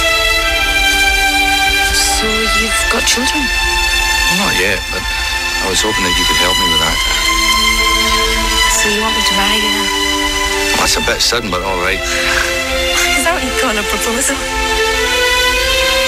I love you. Always have. I want to marry you. Now, the soldiery of Lanark became aware that Wallace was in the area after listening to a drunken Scot bragging that he'd shared ale with Wallace the night before to wet the baby's head. As the inn was near the edge of town, soldiers lay in wait there, near a dark lane, because that was the nearest entrance and exit point. A group of 9 men, Wallace included, approached Lanark, and the sergeant-at-arms challenged them. "Drop your weapons and prepare to be searched," he bellowed. "We seek the coward, William Wallace." At that, Wallace stepped forward as about 30 English troops stepped out of the trees. Completely outnumbered, completely surrounded, Wallace behaved like he always did, in the wildest and most over-the-top manner. He threw back his cloak and said, "I am the Wallace, and who are you to challenge me on my own soil? Had away him to where you come from, you Sassenach bastard." At this, he drew a claymore and a small sword, and using them like scissors, he took the man's head off. At that, the Scots burst in all directions, running into the soldiers and making them scatter in shock and panic. The Scots then thought better of visiting Lanark that night, but did keep returning. Heselrig was humiliated and had Marion seized and put to death. Various accounts of how she was dispatched exist, yet it's generally thought that after giving Heselrig a tirade of abuse, he ordered his guards to simply hack her to death in the town square. Others, keener on native propaganda, claimed Heselrig ordered his retinue of 300 men to rape her to death, declaring, "Each man will have taken what the Wallace values so dear." Either way, she was not buried. Her flesh was fed to the dogs. The bones that remained were interred at a later date at a church not far from here. The so very civilised English could have learned so much from the chivalrous Scots, who would never kill or harm women or children, not whilst Wallace was their chieftain. As we walk along here, you can get a feeling of the countryside swamped all around. The cars just kind of take the edge away, the modern world intruding on this trip back into the past. William Wallace, you can imagine, he's just heard that the woman that he loved beyond all else had been killed in such a horrendous way, however she went. He was in a murderous fury as grief struck him, and he refused to wait for his armies to gather. That night, his men infiltrated Lanark, entering the town in ones and twos, and then, as the night began to blacken, they gathered and forced their way into Heselrig's residence. Now, despite it being guarded by over 40 men, every single one was killed. Wallace burst into Heselrig's bedroom, finding the portly sheriff in his bed. Such was his rage, Wallace flew at the shocked Englishman, and it was said that his body was so mutilated, not one piece of his body remained, less than a few inches square, apart from his head. That Wallace grasped by the hair and carried it through Lanark, holding it up towards anyone he saw. The English troops rallied, and as they flew towards Wallace's men, they were cut down. It was a massacre of the English. Though Wallace and his renegades took full credit, it was thought that the Scots in Lanark supported him. They'd been disgusted in the murder of Marion Braveheart and hated the English, so they'd just waited for their opportunity to get stuck in and maybe get even on his behalf. And you know, it was that attack, an attack over a matter of the heart, that lit the blue touch paper for the revolt that followed. The Scots realised for once they could defeat the English. The king was stunned that such audacity had been shown, and it sent shockwaves through every English garrison in Scotland. This stung the English so badly that at Wallace's eventual trial, the very first charge would not be that he defeated massive English armies. It would be the murder of Heselrig, arson and sacrilege. The English always ignored their crimes because they were English, so therefore they could do what they liked. The trigger for the Great Scottish Revolt had been pulled. The aristocratic Scots, including John Stuart, the Steward, and Robert Wishart, the Bishop of Glasgow, and a very, very young Robert the Bruce, tried to get the rich Scots into the insurrection. But theirs fizzled out. The wealthy Scots chose not to risk losing their lands in England by challenging the king, and those who rose up were totally humiliated by Sir Henry Percy from Alnwick, Sir Robert Clifford, who marched their men up into the borders and surrounded the Aristo-Scots near Ayr. A negotiation took place, and the wealthy Scots surrendered without a fight. They had to give hostages, mostly their children, who went away to the English court and therefore would promise to fight for England against the French. The common Scots, the ordinary men and women, were on their own again. And in the northeast of Scotland, Andrew Murray, who was actually French, Andrew de Moray was his name. He was the son of a local baron from the Comyn family. They both had been captured in the battle for Dunbar and imprisoned. They managed to escape from Chester Castle, found their way back up to Scotland to the family seat at Avok in Rossshire. One by one, they managed to capture all of the English-held castles in that area. And before long, he was in control of all of the lands around Aberdeenshire and Moray. All the while, of course, Wallace continued to chip away at the English control over Scotland.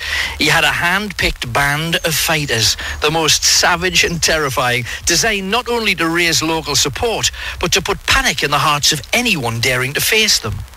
All great horsemen too, and he would lead his hellish band towards Scone, where the crowning stone for all of the Scots stood proud.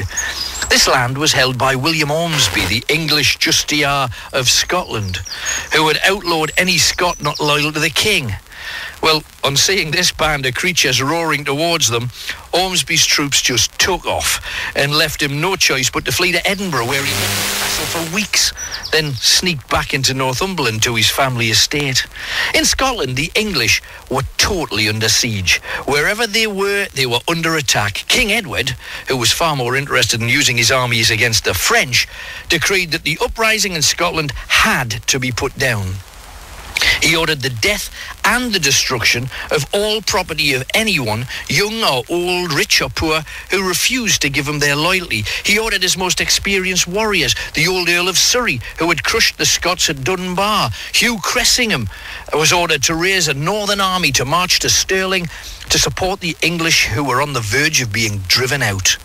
Most of the troops were drawn from farms and townships in Teesside, Wearside, Northumberland. Not exactly the fighting elite, but sufficiently worried about the Scots. The truth was, if the Scottish had been left alone, Northumberland had nothing to fear from the average north of the borderman. They were very alike. It was only the greed of the English king that had made their daily lives so perilous. When Wallace heard that the English army was marching towards them, he smiled and broke off his siege of Dundee Castle and sent word to Murray to join him.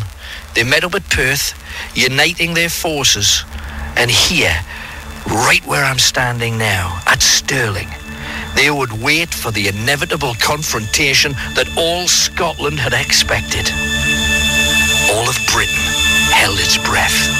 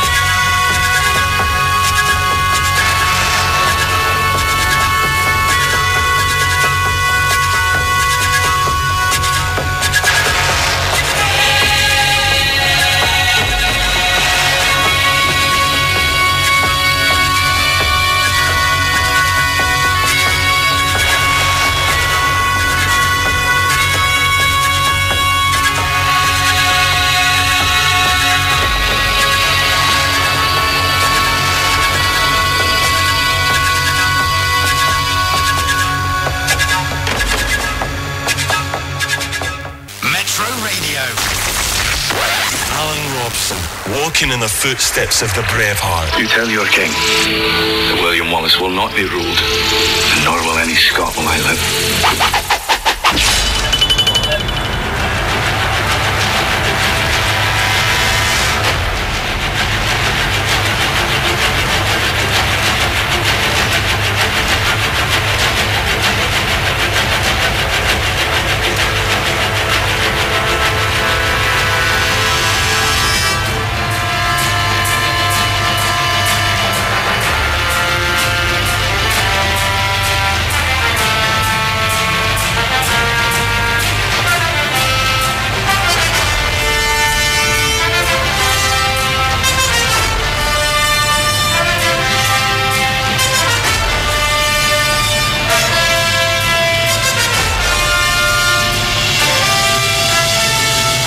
Now, at the present moment, we're walking up a track. To be honest, you've got to be careful, Kenny. There's nettles either side. You don't get stung, and it's all overgrown. The trees have ivy climbing right the way up the stems, which always looks quite spooky, especially at this time of night. A huge tree on my left-hand side with huge knots sticking out. In a hole there, you can just picture a little tiny owl sitting, watching for prey as the moths flutter around. There's hardly any light here at all. There's a little bit of moonlight. There's lots of... Excuse me, just on saying that, he swallows one of the small flies that I was just about to tell you about. And when you breathe in here, and yes, we're not too far away from roads, and it's a fairly main road that links Stirling to Glasgow that's to my right-hand side. Can't be helped. Doesn't matter. It's here, on this spot, where it all kicked off. The great battle of Stirling Castle. And there's a little stile here that I'll sit on. Old-fashioned stile with a little fence to stop dogs getting in, but if you lift the wooden post, it lifts the gap at the bottom to allow dogs through. Well, there's no dogs this time. Kenny and I are going to sit on it and probably nettle our backsides while we do it. This is the place where you fought your battles, Kenny. This is where we heard the first part of your regression. You were age 17. Yeah.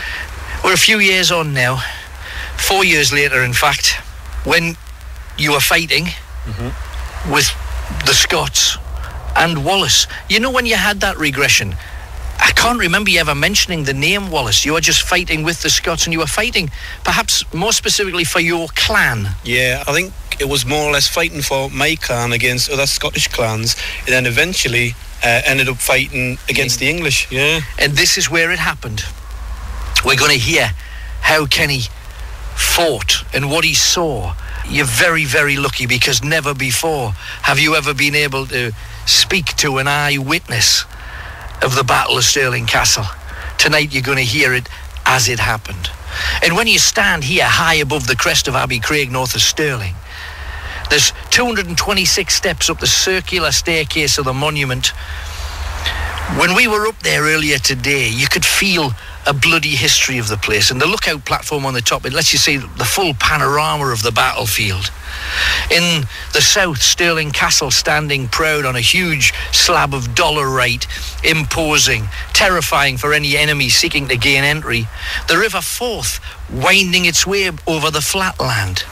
It's a place where over tens of thousands of years people have lost their lives fighting for control of one of the most strategically important sites in all Scotland.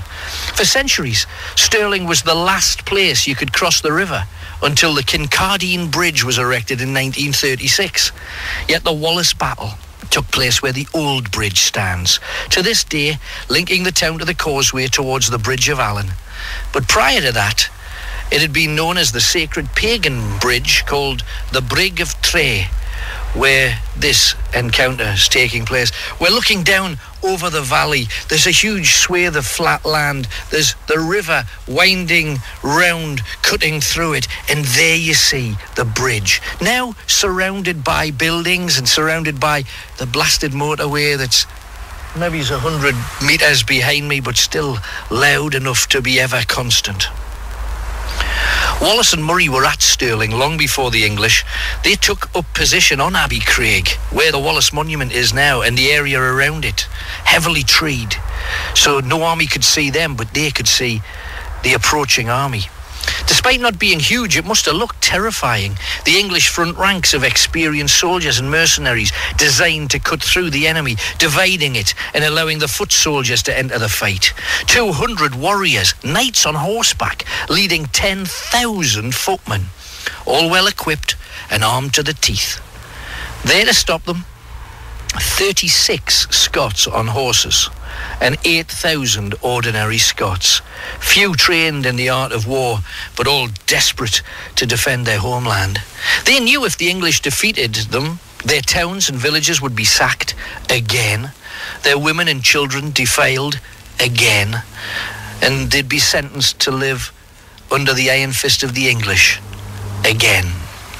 The night before the battle, James the Steward, who brought the name Stuart into parlance, and Malcolm, the Earl of Lennox, both Scots loyal to England, agreed to seek parley with Wallace.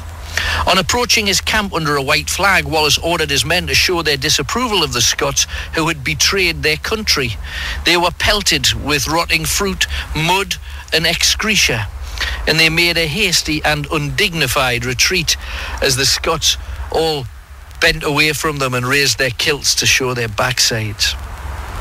The English, who knew a battle would diminish their army when they needed men to face the French, decided to seek a Scottish surrender by sending priests to offer terms. Wallace stood before them and declared, "Tell your commander that we are not here to make peace, but to do battle, to defend ourselves and liberate our kingdom. Let them come on, and we shall prove this in their very beards." Another historian claimed Wallace had said, "If you wish to surrender, we will still bring death to each one of you, in part payment for the murder and rape of our countrymen." One of his men said, "You dinna want to face the Wallace when he's in this fettle." His eyes blazed, and there was a confidence about him that seemed to flood through his men. It was as if they knew they could do it. Following yet another rebuff, the Earl of Surrey ordered his men to cross the bridge the following morning for a full frontal attack on the Scots. Then he retired to the English-held Stirling Castle. Do you know the English aristocrat had not even got out of bed when the English began to cross the river, deploying their foot soldiers in the marshy and sticky mud on the flat. On discovering his men falling over, sinking into the mire and being unable to stand, let alone fight, they were recalled. The Scots roared with laughter as these crack troops couldn't walk. So how could they fight?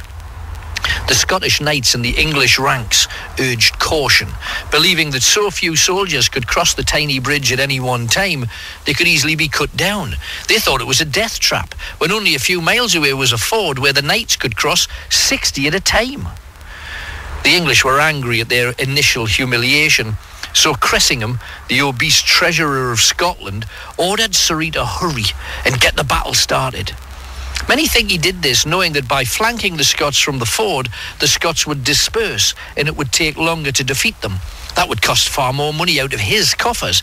So instead, he wanted things sorted out there and then. The bridge was so tiny, only 3 horses could cross at a time, creating a huge queue. By midday, only half of the army had reached the other side. Wallace had a broad smile on his face, unable to believe his luck. Half the English troops were still in the mud, the others trying to climb the rise, whilst waiting for more of their force to cross. It was then the Scots blew a horn, and the massed ranks of Scottish spearmen charged down the hill and along the raised causeway, now known as Causeway Head, towards the bridge. The English cavalry, also in the mud, unable to move, unable to fight at the same time. The Scots ran over the top of them, using their spiked dead as a walkway across the squelching mud. Within minutes, the end of the bridge was surrounded by the Scottish pikemen, giving no way for the panicked English to escape. So many bodies were piled at the bridge, the Scots had to hurl them into the river just to be able to get at the cowering enemy. The Scots had an afternoon of utter slaughter. Wallace's own retinue, all experienced fighters, decided to wade in with long swords and axes. They hacked off heads, split men down the middle, and generated such fear that it was said that some men fell on their own swords rather than face them. One Scot held up the head of an English aristocrat, declaring, "The Wallace said we would be in their beards. Now I hold one in my hand." The seasoned campaigner, the Earl of Surrey, could only watch helplessly as the massacre continued. And I don't know whether you can imagine you as an individual in the middle of a field where thousands of men lie under your feet, cut, hacked, bleeding, blood oozing into the soil, and you stand there covered from head to toe in blood, splashed from the wounds that you've inflicted on other people, or maybe some of the wounds inflicted on you. Every way you swished and slashed your sword, you were hitting somebody as you fought your way through what's like, if you can imagine, English soldiers like stems of grass in a field, and you were just brushing your way past them all as they tried to run, and yet the mud under their feet would make them trip and you'd be down upon them. This was your country and you were claiming it back. The green flatland, awash with blood, the entire scene crimson. In the middle, many of the clansmen were so soaked with blood, it appeared as if they were camouflaged, wearing the essence of their enemy. In a single badly misjudged attack, half of his troops were butchered, lying in pieces across the battlefield, or drowned in the deep waters of the Forth. One strand of knights led by Sir Marmaduke Tweng. Who else but the English would have Sir Marmaduke Tweng? They managed to force their way back to the bridge and across to safety, actually riding across some of their own men to do so. This was only successful as they rode over their own soldiers, killing dozens of them and making the rest jump into the river, and with their armour that guaranteed a certain death. In desperation, Surrey ordered the bridge burnt down, once again killing numerous members of his own force who tried to run through the fire rather than be caught and hacked to pieces by the Scots. Picture the scene right here. We're guiding you in the footsteps of the Braveheart.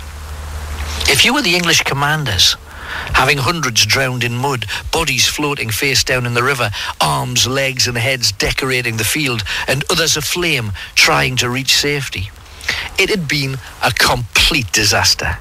Tweng took charge of the castle, whilst the rest of the army retreated to Berwick on the other side of the country.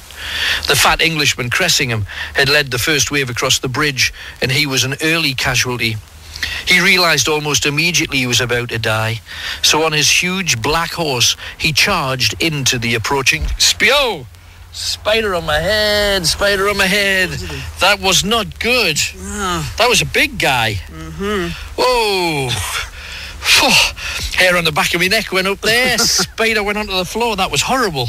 Are you getting eaten alive yet? Oh, yeah, loads of things on his... I don't know what, but I can't actually see... They're even... You've got one on your page there. Flick it away. That's horrible. Oh, nasty. Jeepers. So Cressingham knew he was going to die, so essentially he was on his big black horse, so he raced towards the spearmen. Now, the spears can be up to 20 feet long with a spike and then a little blade that kind of curls off as a U-shape beneath it. Once the spike went in, you are hooked, rather like a fish hook works. You know, there's a blade going back on himself. He was pulled from his horse and literally cut to pieces. In 1851, Scott claimed to have his fat finger with a huge ring on it, his ancestor having cut it off following the battle. So many men had took time to take a hack at him. By the end of the day, he was no longer a man, he was more a bloody puddle. The English Lanarkos Chronicle would later report that the overweight man's skin was taken from the battlefield and turned into a baldric, a belt slung over the shoulder to support the carriage of a weapon for Wallace's long sword. Fairly sure that didn't happen, but it sounds great. The official count of the dead was 100 knights and 5,000 foot soldiers had died. Truth is, it was probably more, but even then the use of spin was used for damage limitation. The Scottish traitors, James the Steward and the Earl of Lennox, decided to attack the English they had fought alongside as they tried to get back to Berwick. They ended by stealing their horses, weapons and booty. What a victory for this raggle-taggle Scottish army pulled together by Wallace. They had given an immense psychological boost to the entire people of the country. None of the Scottish elite were part of it. This was a people's army. The wealthy Scottish landowners were either in English prisons or they'd been forced to swear allegiance to Edward of England. In one single hour, the legend of English invincibility had been destroyed forever by the common folk of Scotland. To be honest, as kind of a common bloke, I take great pride in that. And it's not being disloyal to England, it's just saying the common man stood up and they gave him some, and I'm really proud of that. The English claimed that it was not even a defeat, it was merely confusion, a battle without a clear result. The Scots knew the truth. Not only had they defeated the English war machine, they had also spat in the face of Edward himself. Wallace and Murray, de Moray, were now pretty much the rulers of Scotland, and frankly were not really sure precisely what they should do. Murray was badly wounded, a spear wound, an arrow strike and 2 stab wounds. His life hung on a thread. Numerous of their warriors needed time for their wounds to heal too. Incredibly, these supposedly naive Scots began sending letters to the governments across Europe seeking to open trade links for the newly independent nation of Scotland. They signed their names in Latin out of respect for the Eurocrats. Wilhelmus Wallensis and Andreas de Moravia were now known on the continent, much to the shame of the English king. William Wallace led a huge and unruly Scottish army through Northumbria, going through Alnwick, going through Blyth, going through Newcastle and Cumbria in an orgy of vengeance, sacking Berwick, almost destroying the village, later to be known as Bedlington. Alnwick, Newcastle beyond, they went to Lanarkos Priory near Carlisle, driving out the monks for their hypocrisy. It was said the monks were living the high life, abusing their power by creating a situation where young girls believed that having sex with a monk would bring them closer to God. They were stripped, whipped and chased out of town. Yet the English declared that the Scots had attacked Jesus Christ through the insult made to his representatives on earth. It was only fierce snowstorms that ended the Scottish rampage, and by Christmas, Wallace and his kinsmen were back in Scotland. There he was knighted and became guardian of the Kingdom of Scotland and the leader of its armies in the name of the illustrious Prince Lord John Balliol, by the grace of God, King of Scotland. It was hoped that the rich Scots and the clan chiefs would now rally to his side. Yet they saw Wallace as lowly born. There was no way that princes, earls and dukes of Scotland would ever bow to a commoner. To them, he was not a hero. He was a young upstart who threatened their land, their wealth, more importantly, and their standing. It was a petty jealousy towards a man who'd won Scotland back for his people. Many of these wealthy Scots owned land in England too. So now, what were they to do? Many of them went with the money to their eternal disgrace. The new Scotland seemed not to value the old nobility, yet Edward of England was steeped in loyalty towards it. So they began plotting with the English. As soon as Edward Longshanks, the hammer of the Scots, had sorted out the war with Philippe, the Fair of France, he returned to give his full weight towards dealing with a brigand who had usurped his authority in Scotland. The king moved his capital from London to York, and he summoned a council of war. The Scottish nobles all found excuses why they could not be there. The truth being that if they'd have gone with the English, their lands and monies would have been taken by Wallace. If they'd have gone with Wallace, their lands in England would have been taken by the king. But money was the root of this. But let's just move backwards, just a split second, to the heart of that battle. What was it like to be there? In a couple of minutes, you're going to be able to hear everything that Kenny experienced fighting in the middle of the Battle of Stirling Castle. Right here, Alan Robson, live from the battlefield of Stirling, walking in the footsteps of the Braveheart. Sons of Scotland, I am William Wallace. William Wallace is 7 feet tall. Yes, I've heard. He kills men by the hundreds. And if he were here, he'd consume the English with fireballs from his eyes and bolts of lightning from his arse. I am William Wallace. And I see a whole army of my countrymen here in defiance of tyranny. You've come to fight as free men. And free men you are. What will you do without freedom? Will you fight? Against that? No! We will run! And we will live. Aye. Fight and you may die. Run and you'll live. At least a while. And dying in your beds many years from now, would you be willing to trade all the days from this day to that for one chance, just one chance, to come back here and tell our enemies that they may take our lives, but they'll never take our freedom?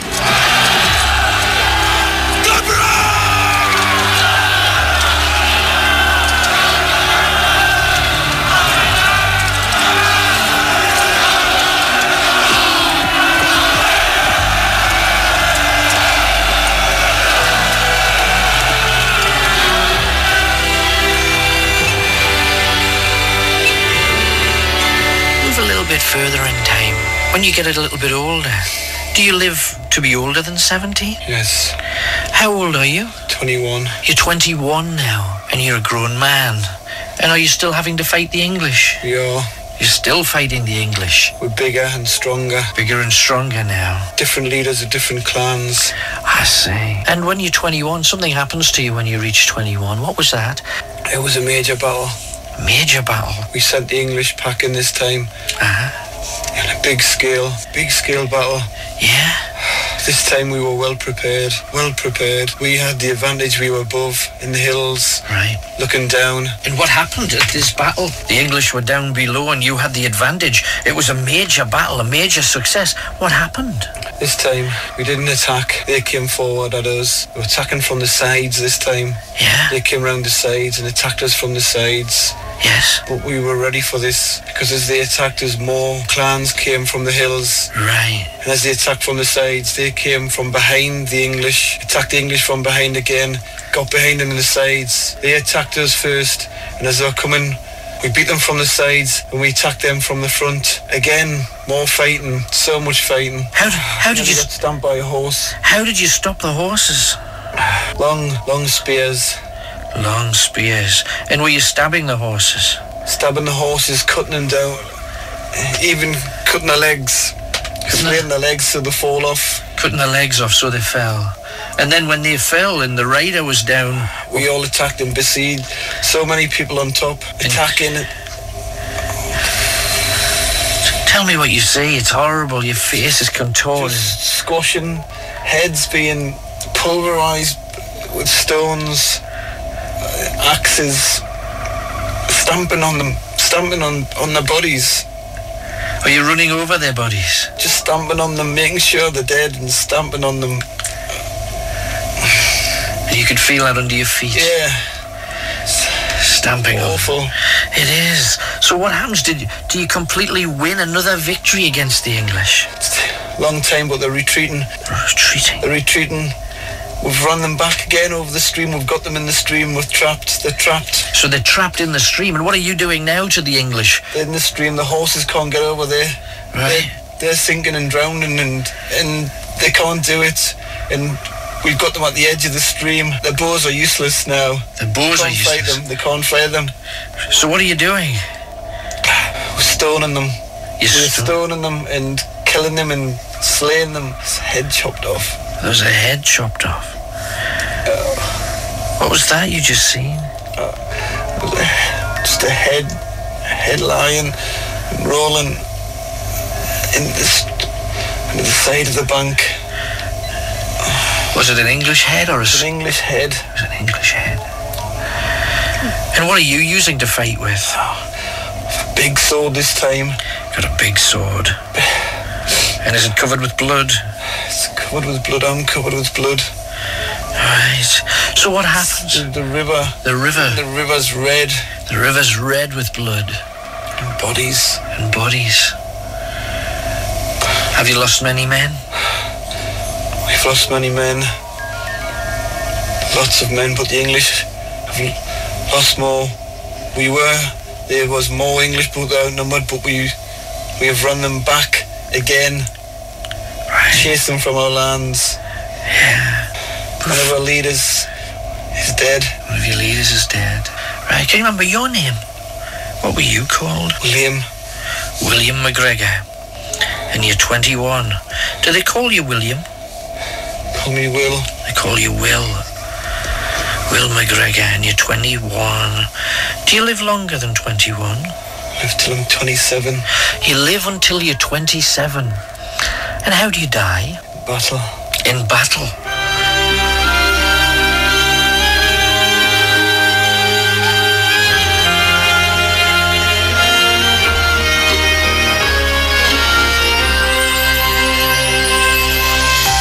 I can see when you stay low, nothing happens.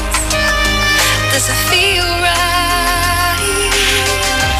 Late at night, things I thought I put behind me. On my mind, I just know there's no escape now. Once it set its eyes on you,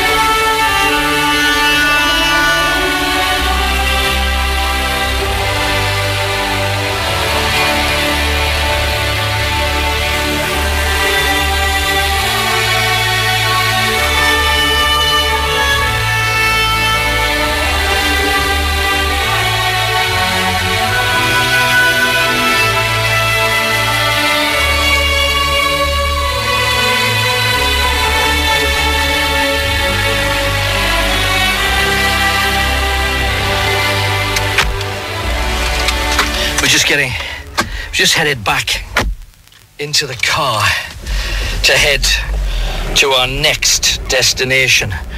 Walking, or in this case, driving. Hang on, seatbelt. We've got to do this live, so I'm afraid you're going to hear a few lumps and bumps as we... Hang on. Otherwise, that little bell will fire. There we go. Careful, there's a car behind you there, Ken, parked up here. I think they're late-night bonkers. I think... Who else would be out here at this time of night? Parked up and at the side there. Are you married to the person who owns car SDO? Oh, no, I'm not going to do it. Not going to do it. So an amazing regression with Kenny. And in July 1298, Edward crossed the Tweed at Coldstream and moved through Scotland with the biggest army the Scots had ever seen. There were 1,500 mounted knights, fresh from their success in France, 4 brigades of men-at-arms, and 12,000 seasoned foot soldiers, including a huge contingent of Welsh and English archers. The Scots used a scorched earth policy, destroying their lowlands so there was no food for such a large army. In all of the lowlands, all they found was one single skinny cow. The army was therefore forced to stop at Kirkliston, a few miles west of Edinburgh, to await provisions coming from Berwick. As soon as ships arrived from London, most of the ships failed to appear, and those that did carried wine and not wheat. The army was soon starving and riddled with disease. The Welsh archers began to fight with the English, and much blood was shed as tempers frayed to breaking point. Priests were brought in to intervene, and were promptly killed as the insanity continued. Edward's meticulously planned assault on Scotland was in big trouble. And it was the Scots' clever plan that had caused it. Edward was just about to fall back to Edinburgh when he heard the Scottish army was nearby. 2 Scottish earls from Dunbar and Angus had betrayed Wallace, who was trying to gain a position to strike unnoticed. They were only 22 kilometres away, in the great forests of Falkirk. Praise be to God, declared Edward. There shall be no need to follow me, for I shall go and meet them this very day. He began to march and finally set up his camp south of Linlithgow. In case the Scottish tried to surprise them, every knight slept with his horse tethered next to him, resting in full armour. During that night, his own stallion had bucked and landed on him, breaking 2 of the king's ribs. Alarm spread as people said, "Is the king dead?" In an attempt to calm his unsettled and disease-riddled force, he strapped himself to his horse, sitting as straight as a ramrod in the saddle, and gave order to break camp. They were on their way to face the enemy.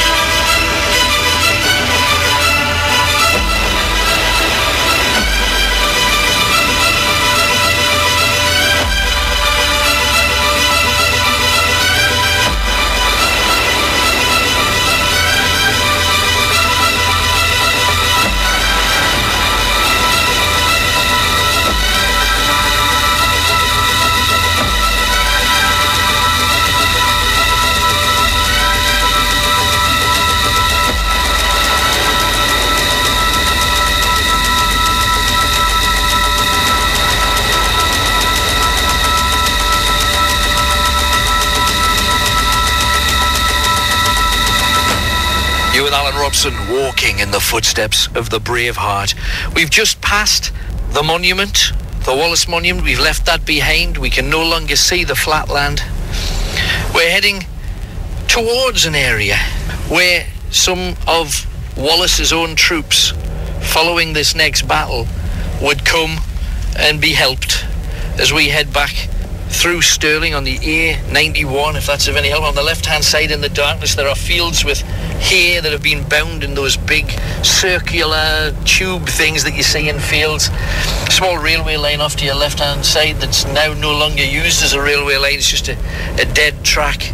And to the left and to the right of the roadway, this forest as far as the eye can see, spread down to flatlands beyond. Now, before this battle began, Wallace was already badly let down. The Scottish elite, all with lands in England, refused to help with men, weapons or money in fear of the English king seizing their lands south of the border. High on the hill to the southeast of Falkirk, a group of spearmen sent forward as scouts spotted the huge English army heading towards them through a swirling Scottish mist. As soon as they were seen by the cavalry and pursued, the mist seemed to help them disappear. It's generally believed that one of these Scots had been Wallace himself, always the warrior furthest forward, leading his armies by example. The village of Wallace-town now proudly stands where he watched his enemy approach. The boulder, the Wallace Stone, has now sadly disappeared, but in its place is a tall pillar erected in 1810 in his memory. Imagine the terror you would feel, a member of one or two immense armies both in the same fog, knowing that at any moment you could be face to face with your most hated enemy. The Scots knew they were completely outnumbered, and with crude weapons in comparison to the English, Wallace must have been shocked. He expected to see the tail of the English army retreating to Edinburgh to stock up with provisions. We can presume his plan was to harass them and generate panic in their ranks to give the impression he'd chased them away. Instead, they were in his face and armed to the teeth. Wallace placed his army on a slope, his back to the forest. He'd been fighting in the north of England for months, so his core army was very experienced, but the bulk of his ranks, just ordinary men drawn to Wallace, but basically farmers desperate to free their land. His spearmen, carrying 12-foot spikes, formed schiltrons. These were long ranks that were designed to stop cavalry, each schiltron with 1,500 men, backed up with skilled archers from Ettrick under the command of James the Steward's brother, John Stewart of Jedburgh. The main problem was they had hardly any cavalry. Edward Longshanks had masses of knights and huge squadrons fighting for him as their feudal obligation.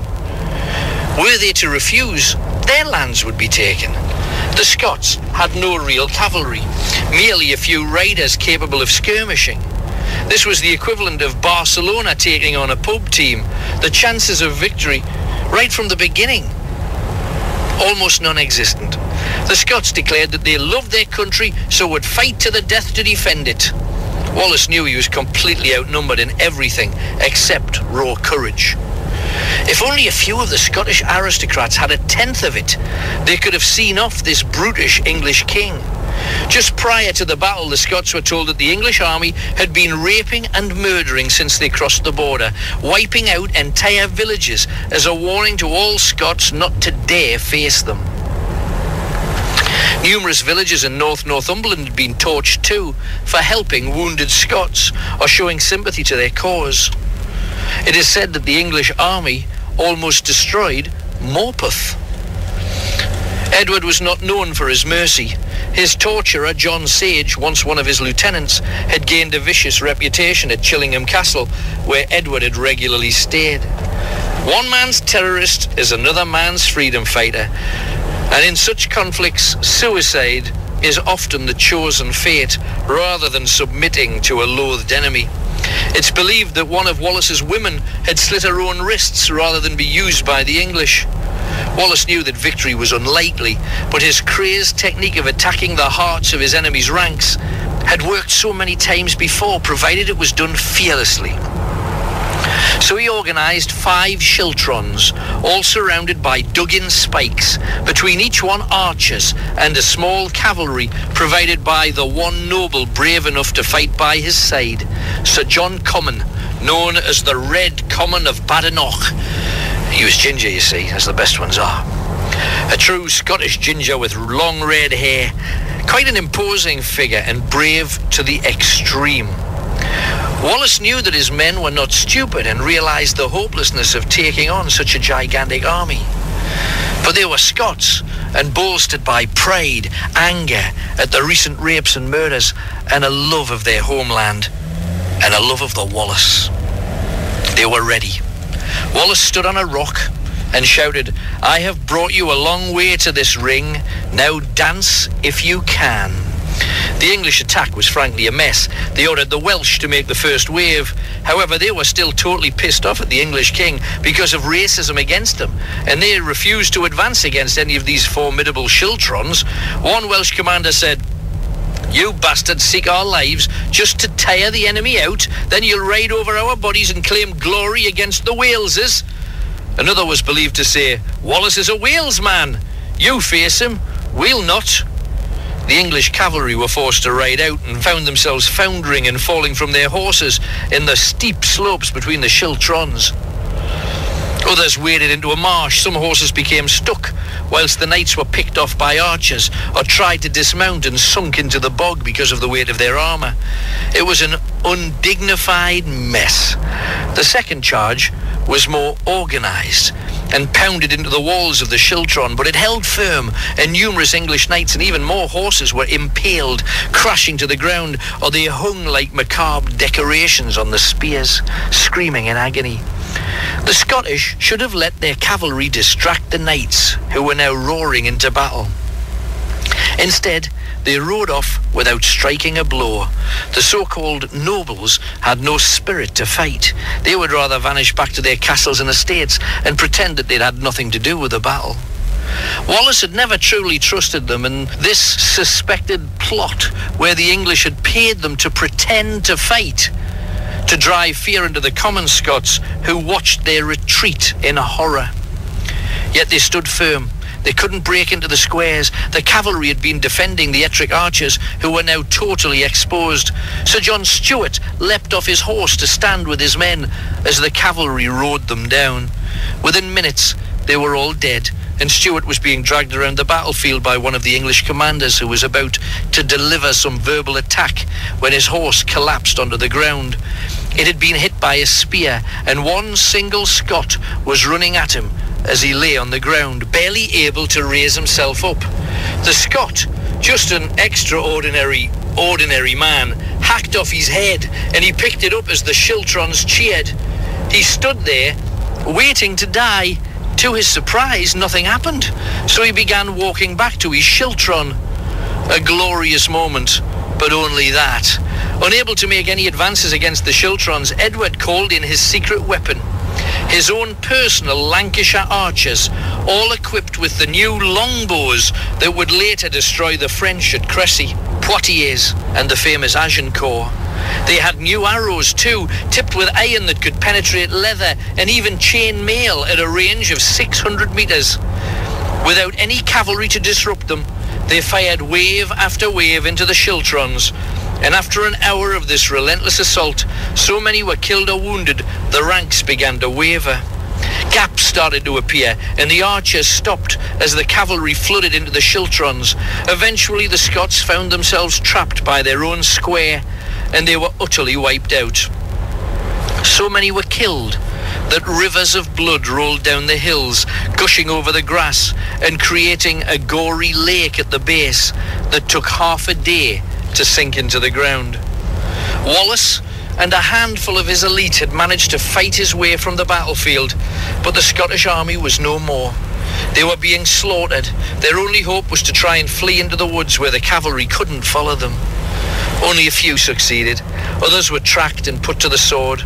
Some trees were cut down to reach Scots hiding in the branches. The English victory had been as great as Wallace's at Stirling Bridge. He'd lost his most trusted allies like Sir John Stuart and his best friend and planner, Sir John de Graham, a local hero. The area of Falkirk called Grahamstown is dedicated to him. His tomb's in the graveyard of St. Mauden's Church. His epitaph reads, "Here lies Sir John de Graham, baith white," which means brave, "and wise, ane of the chiefs who rescued Scotland thrice, and better knight not to the world was lent. Nor was good Graham of truth and hardiment," meaning boldness. To everybody's horror, Robert the Bruce, a Scottish noble, had actually ridden down the Scottish survivors, mercilessly hacking down beaten Scots, his own kind, in a brutal, unforgiving treachery. It seems he believed that if Scots did not fight with him, they had no value, so should be exterminated, a lackey for the English king, and rewarded well for his betrayal. Many historians tell how Bruce caught up with Wallace and arrogantly berated him for daring to attack the English king on whose land, Scotland, he'd been living. Wallace's reply was dignified but unforgiving. Robert, it is your inactivity and womanish cowardice that spur me to the liberation of the native land that is legally yours. And indeed, it is an effete man even now, ready as he is to advance from bed to battle, from the shadow to the sunlight, with a pampered body accustomed to a soft life, feebly taking up the battle for the liberation of his own country. It is he who made me so presumptuous, perhaps even foolish, and has compelled me to seize these tasks. Then Wallace took flight. Robert the Bruce was so affected by Wallace's words, it woke him from his weird acceptance of all things English. He realized how wrong he had been. The Bruce would never be the same again. Walking in the footsteps of Braveheart.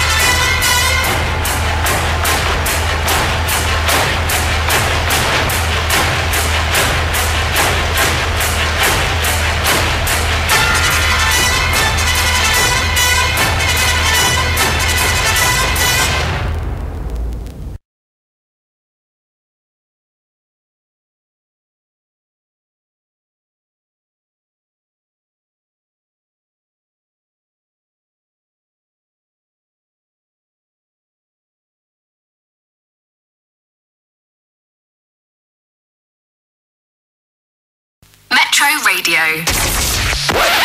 Alan Robson, walking in the footsteps of the Braveheart. I was wondering if you could do that when it matters. As it matters in battle. Could you crush a man with that throw? I could crush you like a worm. At the present moment, we're travelling down to an area of Lanarkshire, not too far from Falkirk. We're going to be stopping close to a place where Wallace was eventually taken. We've just been hearing about battles, and we heard your amazing regression where you are witnessing all of these horrific things. A stupid question, but a question I couldn't ask anybody else. What's it actually like to be in the middle of a battle? When you're in the middle of that, all you can hear, it's a massive crescendo of noise. The sort of weapons clashing against each other, obviously sounds of fighting, blood, noise, but there's a big roar as well from the different, obviously the Scottish are roaring and fighting and the noise, and it's very hard to describe because when you're there all you see is blood and carnage.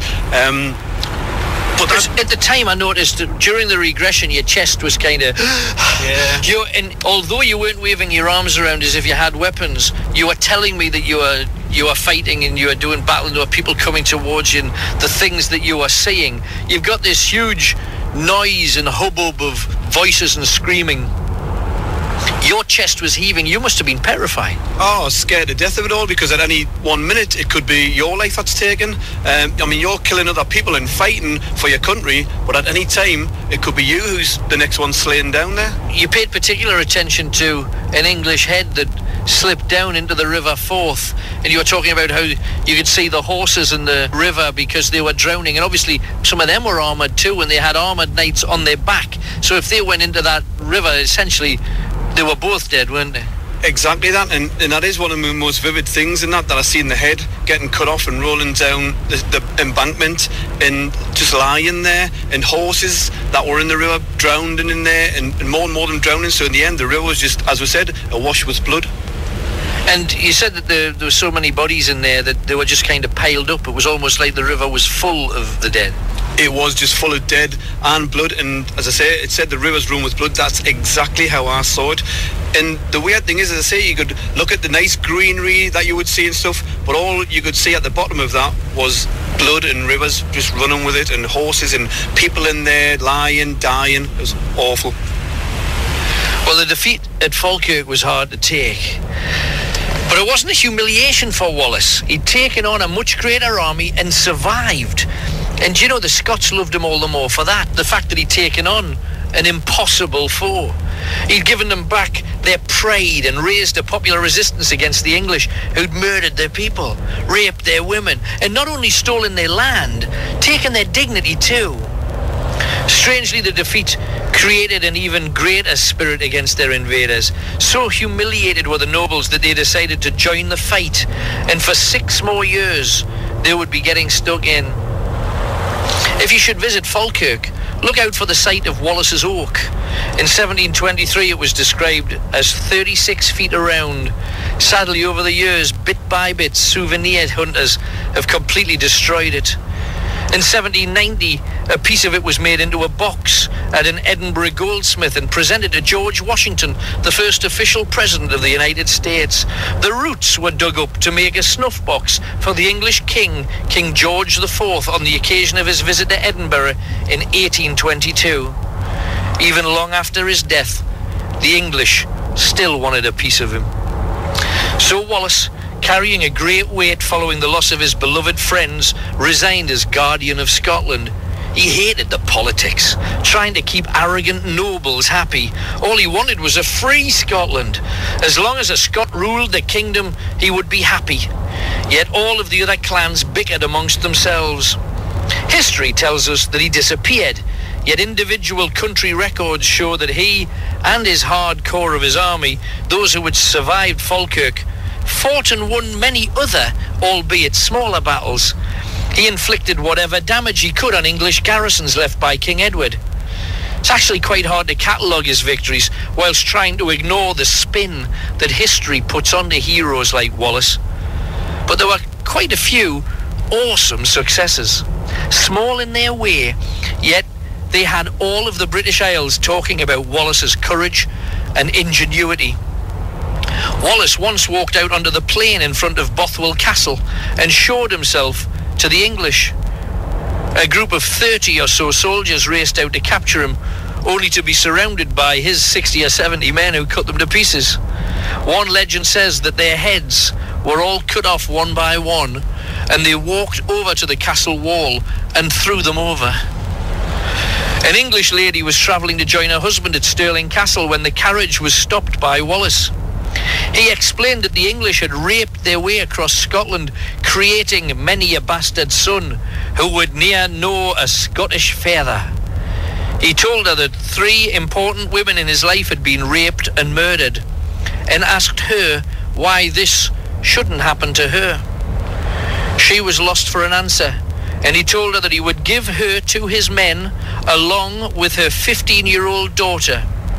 He tore off her gown, and as she wept in blind terror said, "This no true Scot would ever dee, for 'tis the way of the barbarian, like the English and your man in Stirling Castle."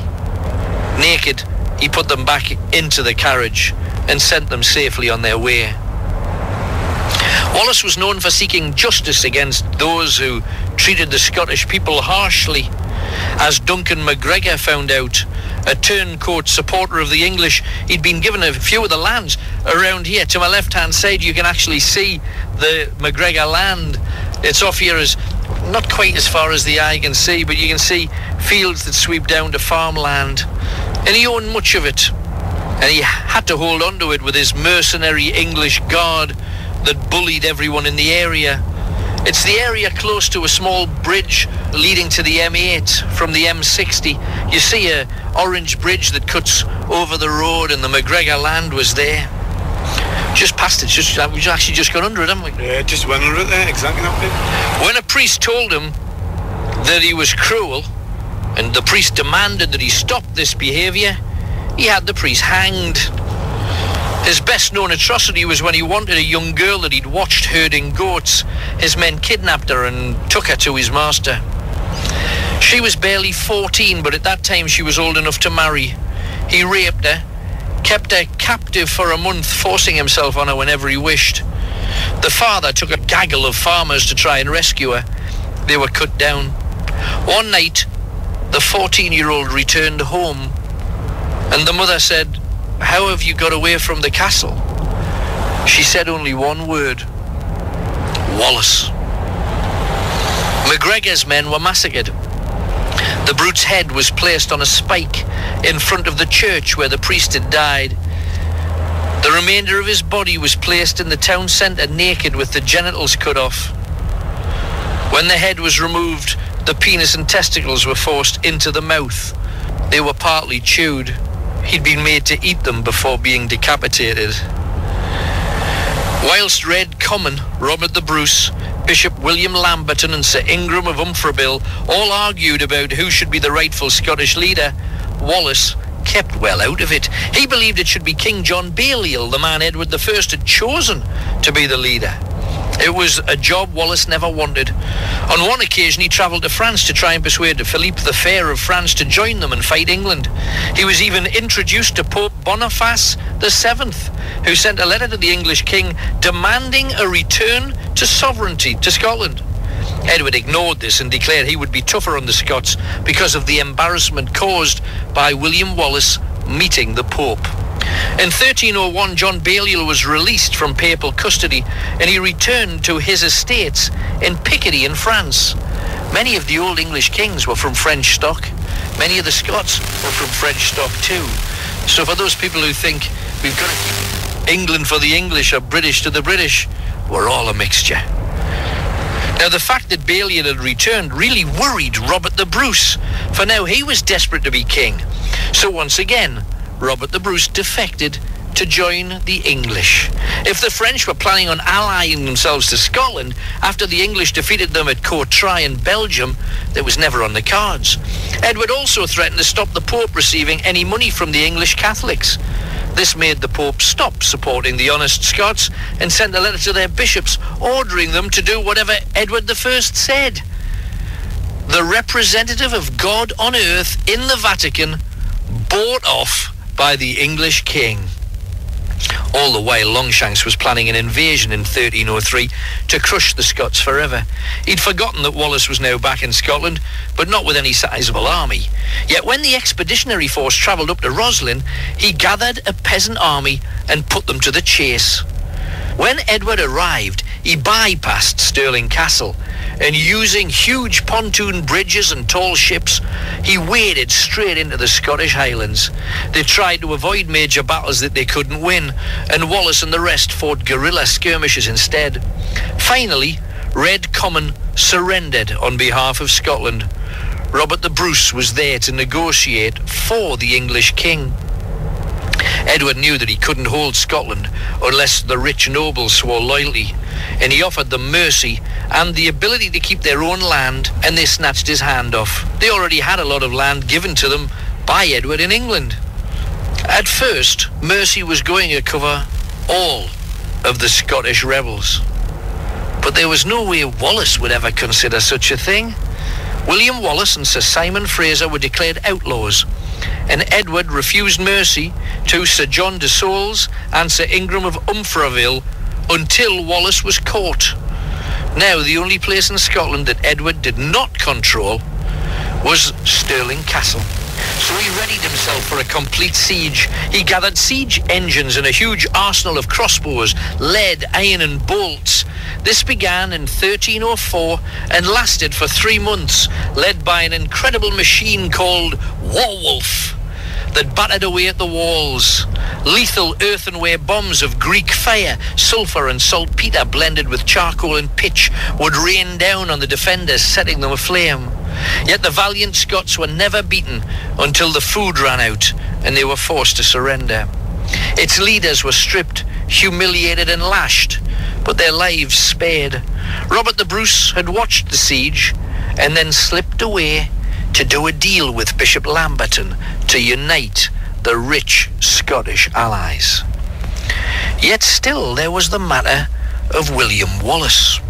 Edward demanded that Comyn and Fraser should track down their own friend, and that failure to do so would mean their deaths and that of their families. Now you see, when somebody says in history, and this is something that I just found out not that long ago, they would be killed and so would their families, you think, well, that means their wife and children. No, they would track down their family. Their brothers, their sisters, their aunts, their uncles, their cousins, their grandparents, their in-laws, and they would wipe out 70, 80, 90 people, claiming their land for the church or claiming the land for England, taking everything that they had. Wallace was the greatest enemy, and this seemed to make the ordinary Scot even keener to protect them. Edward tried to buy off the people, offering the huge reward of £100, which would be like £10,000 these days. For the English king, Wallace symbolised the spirit of Scottish resistance. The war with Scotland could only end if the Scots themselves turned in their greatest folk hero. More than ever, William Wallace was alone, and it was only a matter of time before he would be captured and sentenced to death. On saying that, Wallace could have left Scotland and sought refuge in France. He had many opportunities to do that, and the French offered him refuge there. They were even prepared to send a boat over to collect him. He was held in such high esteem. But many believe that his death was becoming necessary. You know, at the very beginning I was saying how some people were born to die, and it was just on the cards. Many believe it was necessary to awaken the Scots, to allow them to rise again. Now, if you visit Sir Walter Scott's house at Abbotsford, you can see a chair made of rafters from a barn in Rob Royston. It was in this barn where Wallace was captured on the 3rd of August, 1305. On that precise spot, now amid a housing estate on the outskirts of Glasgow. To be honest, you should be seeing it. When you go into Glasgow from this area, to your left-hand side, there's the Garfield housing estate. It's to the left, and there's a huge pink block of flats that you notice before you see anything. We're now driving around, heading back to precisely this area. We're walking in the footsteps of the Braveheart. There, to the left-hand side, you can see in the distance, we're not going around there, but on the roundabout, on the A80, on the M80, heading towards Glasgow, there's a tall... Now that's the Garfield. Now to your left-hand side now, there's some farm buildings. You also come across behind the farm buildings, there's a huge housing estate. And it was there where Wallace was captured. There's a massive stone monument in the middle of the housing estate showing where that barn once stood. After months of constantly moving with his small band of warriors, living in caves and snatching a very basic survival, it was a fellow Scot who took him.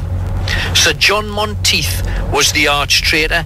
The man was the uncle of Sir John Stewart, who had died so gallantly at Falkirk and had fought with the Scots at Dunbar, being imprisoned for his trouble. Monteith was one of Wallace's childhood friends.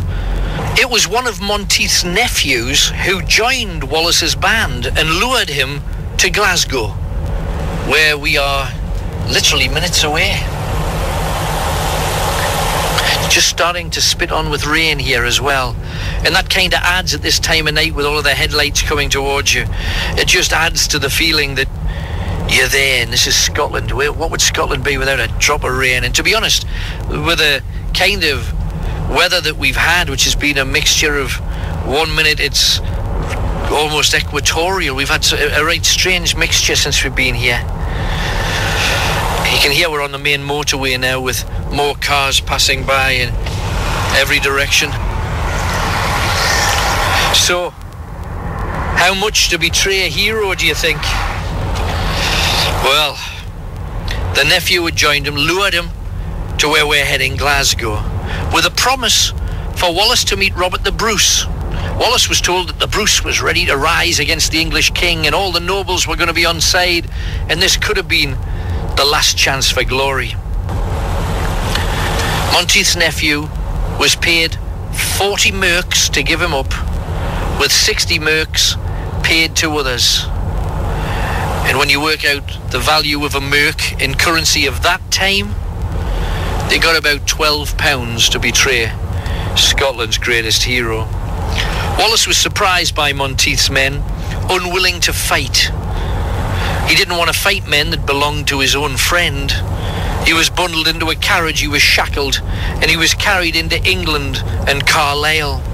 He was put in the hands of Sir John de Seagrave, who had been appointed Warden of Scotland south of the Forth. The Wallace was paraded through numerous English towns on a 17-day trek, including Newcastle and Sunderland, Durham and Middlesbrough. His hands were bound behind him, his feet roped beneath his horse's belly, so there was no escape. People flocked to see this man who had so plagued their lives for years. The newspaper of the day, the Lanercost Chronicle, showed how ecstatic the English were. It wrote, "The vilest doom is fittest for thy's crimes. Justice demands that thou should die 3 times. Thou pillager of many a sacred shrine, butcher of thousands, 3-fold death be thine. So shall the English from thee gain relief. Scotland be wise and choose a nobler chief."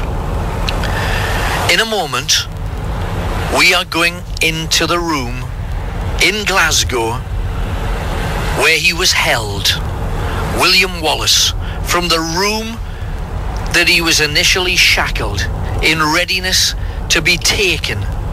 It's a room in a very old building that you can see in Glasgow, old stone pillars that once were probably a sandy coloured, but now with the old smoke of Glasgow from the 40s, 50s and 60s has now been blackened. There is one room, the Wallace room. We're going to be there hopefully within the next 2 to 3 minutes. Alan Robson walking in the footsteps of William Wallace. Wallace's freedom stolen from him, shackled, broken. Find out what happens next. Britain's most listened to, thanks to you, and proud to be walking in the footsteps of the Braveheart.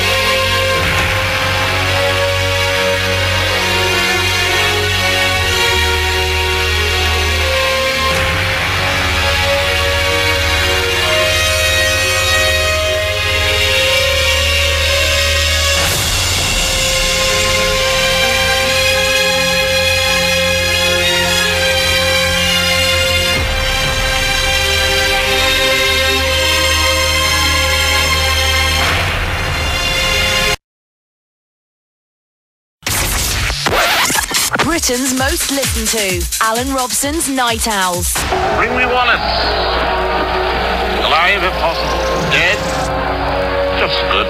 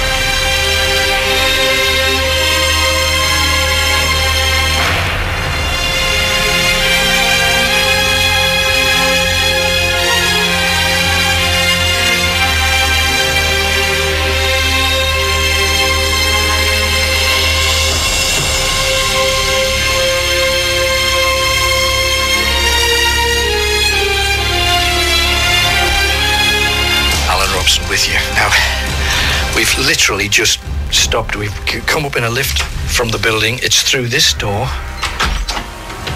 And the lights don't work.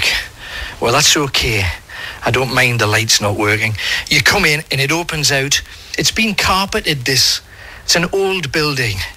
It used to be owned by the sheriff, the magistrate, and there's a room in here. It's supposed to be at the end of this corridor, but it's so dark, the little bit of moonlight coming through the windows, firing shards of light across the old-fashioned wooden furniture. The drawers are so old-fashioned, they've got pieces of leather instead of handles, allowing you to open and close them. Bless them, do you know what they've done? They've put out for me, because they knew I was going to be allowed in here, they've put a glass on a coaster, and there's a little bottle of Bunna Hab Hain single Islay malt Scotch whiskey. God bless them for that. That was nice. But, here it is. Here's the door. It's an old-fashioned wooden door with 4 panels of very, very jet black wood. It's the original door. And in here was the holding cell where they held William Wallace. As you come through it, hang on, let's secure ourselves like Wallace would have been secured. And here we are. And this is where he was. Can you imagine somebody that was such a great, huge and immense hero that everybody in Scotland pretty much looked up to him? Or if they were one of the royal Scots, they'd probably fear him. And yet, for him to have a demise like this is a sadness. But as we said, maybe he was always born to die. He was taken from this cell and displayed through the countryside, as we've already discussed. He visited most of the main places around the northeast. On reaching London, though, the excitement was so great that his procession was thronged with people. It took 2 days to get to Westminster Hall. This hall would later be used to sentence Guy Fawkes, and following the Civil War, it would also see King Charles I sentenced to beheading. In the hall, the oldest part of our current Houses of Parliament, there's a plaque that reads, "Near this spot at the King's Bench at the south end of the hall took place the trial of Sir William Wallace, the Scottish patriot, on Monday 23rd of August 1305. Yet back then, when Wallace entered the hall, it would have been like entering a bear pit. Shouting, shrieking, men slapped him across the head, kicked him, tried to trip him, spat at him. The building would be crammed with spectators. At the time, he wasn't called a patriot. The English declared him a murderer, an outlaw, a villain, a sinner against God. There was not anything resembling a trial. Instead, they merely listed pages of charges against him. No jury, no judge, just immediate conviction and death sentence. Those facing him were all English lords, and one, Mallory, regaled the crowd by saying, William Wallace, a Scot of Scottish birth, was charged with treason, murder, spoliation of property, robbery, arson, sacrilege. A tap's just started working. I don't know whether you heard that, but did you hear that? It just started by itself, didn't it? It just started by itself. Whoa. Well, I'm in Scotland and we're naming the charges that Wallace had to face in the room where he was held. Whoa. Heavyweight. Sacrilege and atrocities with horrible enormities of every kind. He'd driven out... And again. And again. Now, there's no way that... There's no way that can happen. There's no way that can happen. That's amazing. That is amazing. If not unsettling. So anyway, it was loads and loads, just sheets of charges. He'd driven out all of the wardens and servants of our Lord King. He had Oh no! That's not good. This is too freaky, isn't it? This is too freaky. Yeah, we had went back. I know we got the spirits are with us tonight. He'd convened Scottish parliaments and tried to persuade Scottish nobles to submit to the lordship of the King of France and to help that king to destroy the realm of England. Now, Wallace was expected to plead on these charges, you know, when you would give mitigating circumstances and that kind of thing. He admitted everything but treason, saying that he'd never sworn loyalty to an English king. One of the arrogant men who'd been put to flight by Wallace had the honour to order the death of Wallace, who was to be hung, drawn and quartered. He said, "The said William, for the manifest sedition that he practised against the Lord King himself, be feloniously contriving and acting with a view to his death and to the abasement and subversion of his crown and royal dignity, by bearing a hostile banner against his liege lord in war to the death, shall be drawn from the Palace of Westminster to the Tower of London, and from the Tower to Aldgate, and so through the midst of the city to the Elms." Now the Elms were at Smithfield. You know where the Smithfield market's held now, big meat market and stuff? They're on the outskirts of the capital.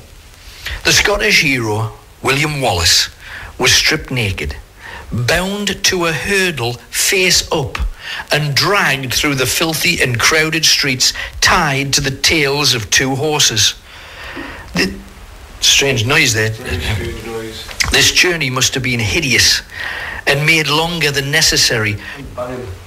Just banging, we're getting a few things in here. It's just pretty cool. He travelled for over 4 miles so that the entire city of London could see him.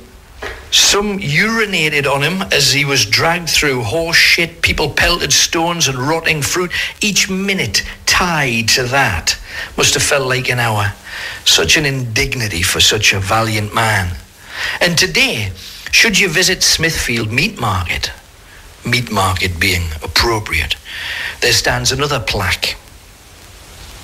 To the immortal memory of Sir William Wallace, a Scottish patriot born at Elderslie, Renfrewshire, circa 1270 AD, who from the year 1296 fought dauntlessly in defence of his country's liberty and independence in the face of fearful odds and great hardship, being eventually betrayed and captured, brought to London and put to death near this spot on the 23rd of August 1305. His example, heroism and devotion inspired those who came after him to win victory from defeat, and his memory remains for all time a source of pride, honour and inspiration to his countrymen. Every day, people still place flowers there out of respect to a true hero. The dark day had arrived as Wallace was led up onto the gallows of unusual height so everyone could see his death. It was a long, drawn-out execution, the triple death that local chronicles had demanded. Firstly, for the robberies, murders, felonies and thefts that he'd perpetuated in the realm of England and the land of Scotland, the initial part of his death sentence began. Wallace was hanged by the neck to the very point of strangulation. Just before he could die, he was cut down barely alive and dragged from the gallows. They slapped him, covered his face with water until he regained consciousness, and set on to torture him further. His penis and testicles were cut off, and then he was drawn. This means that your stomach is cut open, and whilst still alive, intestines pulled out of his belly, including his panting lungs, liver, and still beating heart. The intestines were placed on a fire whilst still attached, as Wallace screamed. Finally, his innards were sliced off and burnt too. That was officially his second death, for the measureless turpitude of his deeds against God and his holy church. Finally, his lifeless corpse was dragged to a block, and he was decapitated for being an outlaw, his third and final death. All that needed to be done was the quartering. Wallace was hacked into 4 parts, and the quarters were sent out to be displayed to the people. His head was placed on a spike on London Bridge to be humiliated as a supposed traitor. Quarters were sent to Perth, Stirling, Berwick near the city gate, and on a gibbet in Newcastle called Gallowgate, now the car park just behind St James's Park, the home of Newcastle United. The Wallace was dead, quartered, and sent out like lumps of meat to prove to anyone who cared to listen the might of the English army. The bravest of warriors had suffered the very public humiliation of a traitor's death. Yet he never betrayed his land, Scotland. Instead, he fought with every sinew to wrench his homeland from the claws of the invader. King Edward must have looked at Wallace's head on that spike on London Bridge and thought, that's the end of him. He was so wrong. Edward was not just determined to exterminate him, he wanted to wipe out his very existence. Instead, the way he had treated a genuine hero, it was inevitable that Wallace would become a martyr, a veritable clarion call to awaken all of those Scots who in their shame had stood idly by. It's never enough to merely dispatch an enemy, especially when so many loved and admired him. King Edward had to destroy his body, hack it into pieces in an attempt to show that he was not the great hero they had admired. So he desecrated it, believing that most people would then finally understand how powerful the might of England was, and the futility of even the bravest man to stand against them.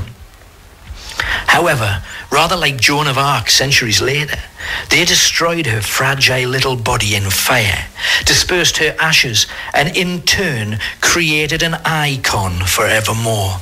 Maybe it is in the savagery of the treatment that helps create a legend. Even in the world of show business we see it. James Dean, dead in that car travelling over 100 miles an hour. Marilyn Monroe found dead, naked. John Lennon shot outside his apartment of Princess Diana in the mangled wreck of a car, and in turn they become part of our history. Those who die in their beds do not. The main problem was that no matter how much the king declared that Wallace no longer existed, the people of Scotland not only wanted to remember him, they also wanted, and maybe needed, to revenge him. The English king also asked historians to write Wallace out of the history books, so many of his successes could never be upcast. Yet 100 years later, the tales of Wallace were finally collected and written down by Scots. Had William Wallace given up the fight, the history of Scotland would have been so different. Robert the Bruce would never have been so ashamed as to defy the English. As it was, he would lead the Scots to the massive victory of Bannockburn, only a few miles up the road from here. I believe the massive pride the Scots have for their land comes directly from William Wallace and those like them. And it's been my honour to walk in his footsteps.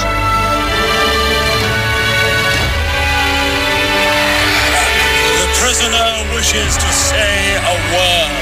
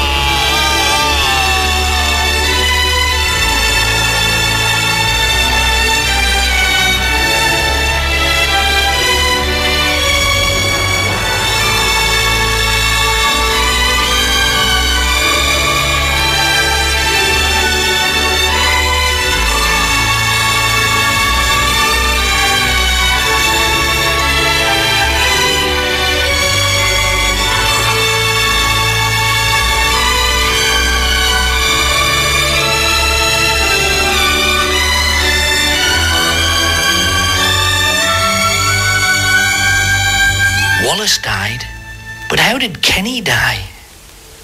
In a previous life as William McGregor.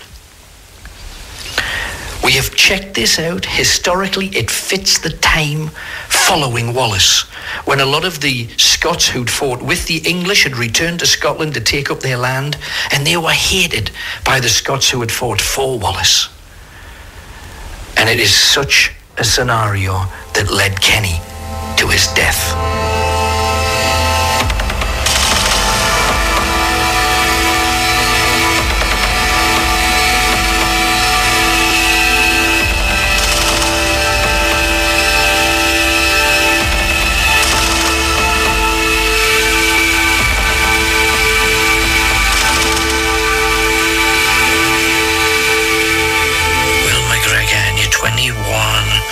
Do you live longer than 21? Live till I'm 27. You live until you're 27. And how do you die? Battle. In battle. Describe what happened on the day that you died. Let's move forward in time to that day. The day that you're dying. You say you died in battle. Who were you fighting with? Different clan. A different clan this time. Now, you're a McGregor. What was the name of the other clan you were fighting? Gorhams. Gorham. It was the Gorhams. And you were fighting... What were you fighting with this other clan for? What had they done, or what had you done to them? They sided with the English. Oh, they sided with the English. Couldn't believe it. They're Scottish and they sided with the English. Right. So what did you do then? I mean, how did you get into this fight with them? They turned on some of our clan. Our clan, again, fighting English, repelling them. And then you started fighting back against the Gorhams. Fight our own people, our own Scottish people. Why? Why could they not fight with our you? Country? So whereabouts are you when you're fighting with the Gorhams? Are you in a town, or are you out in the countryside? Where are you fighting these people? Fighting them in their own village. In their own village? We attacked their village. It seemed to be a trap. A trap? So they were waiting for you. So what happens? You're walking in there. I know you feel frightened. Carry on if you can. Take it as far as you can. You're going into the village. What did the village look like? What were the houses like? Stone. Stone houses? Stone built. What did they have on the roofs? Like straw. Like straw. Thatch and branches. Thatch and branches. And you're going into this town. Were there many houses there? 17 dotted around. 17 dotted around. And did you run straight into the middle of the town? We did. And what happened? They weren't in the houses. They weren't in there. No? None of them were there in the village. Right. And once we got inside there, they attacked us from the outside. Right. And what were they using? They've been using... They used swords. They had swords, axes. They had shields. Some kind of shields we hadn't seen. Right. You think they got them off the English? They are English shields. English shields. And they're attacking you now. It's all right. There's one of our clan got attacked. I tried to save him, but all over him, too many. They swooped down on him. What are you seeing? Oh, you're feeling pain. What happened? What's happened? An axe struck me in the back. An axe has struck you in the back. You're choking.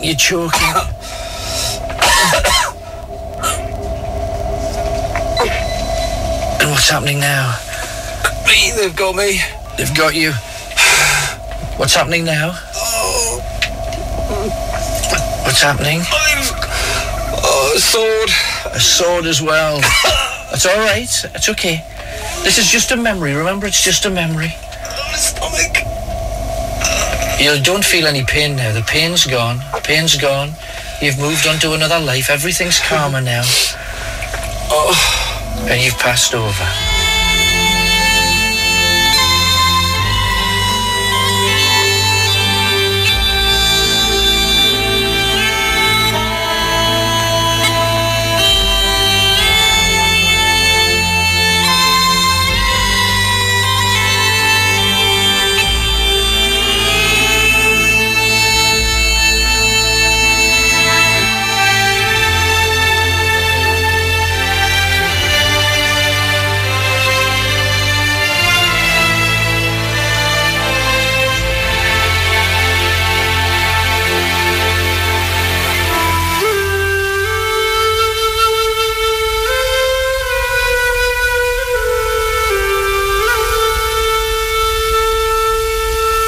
as you know, whenever I regress anybody, we always have a debrief where I make sure they're okay and find out just how much they can remember.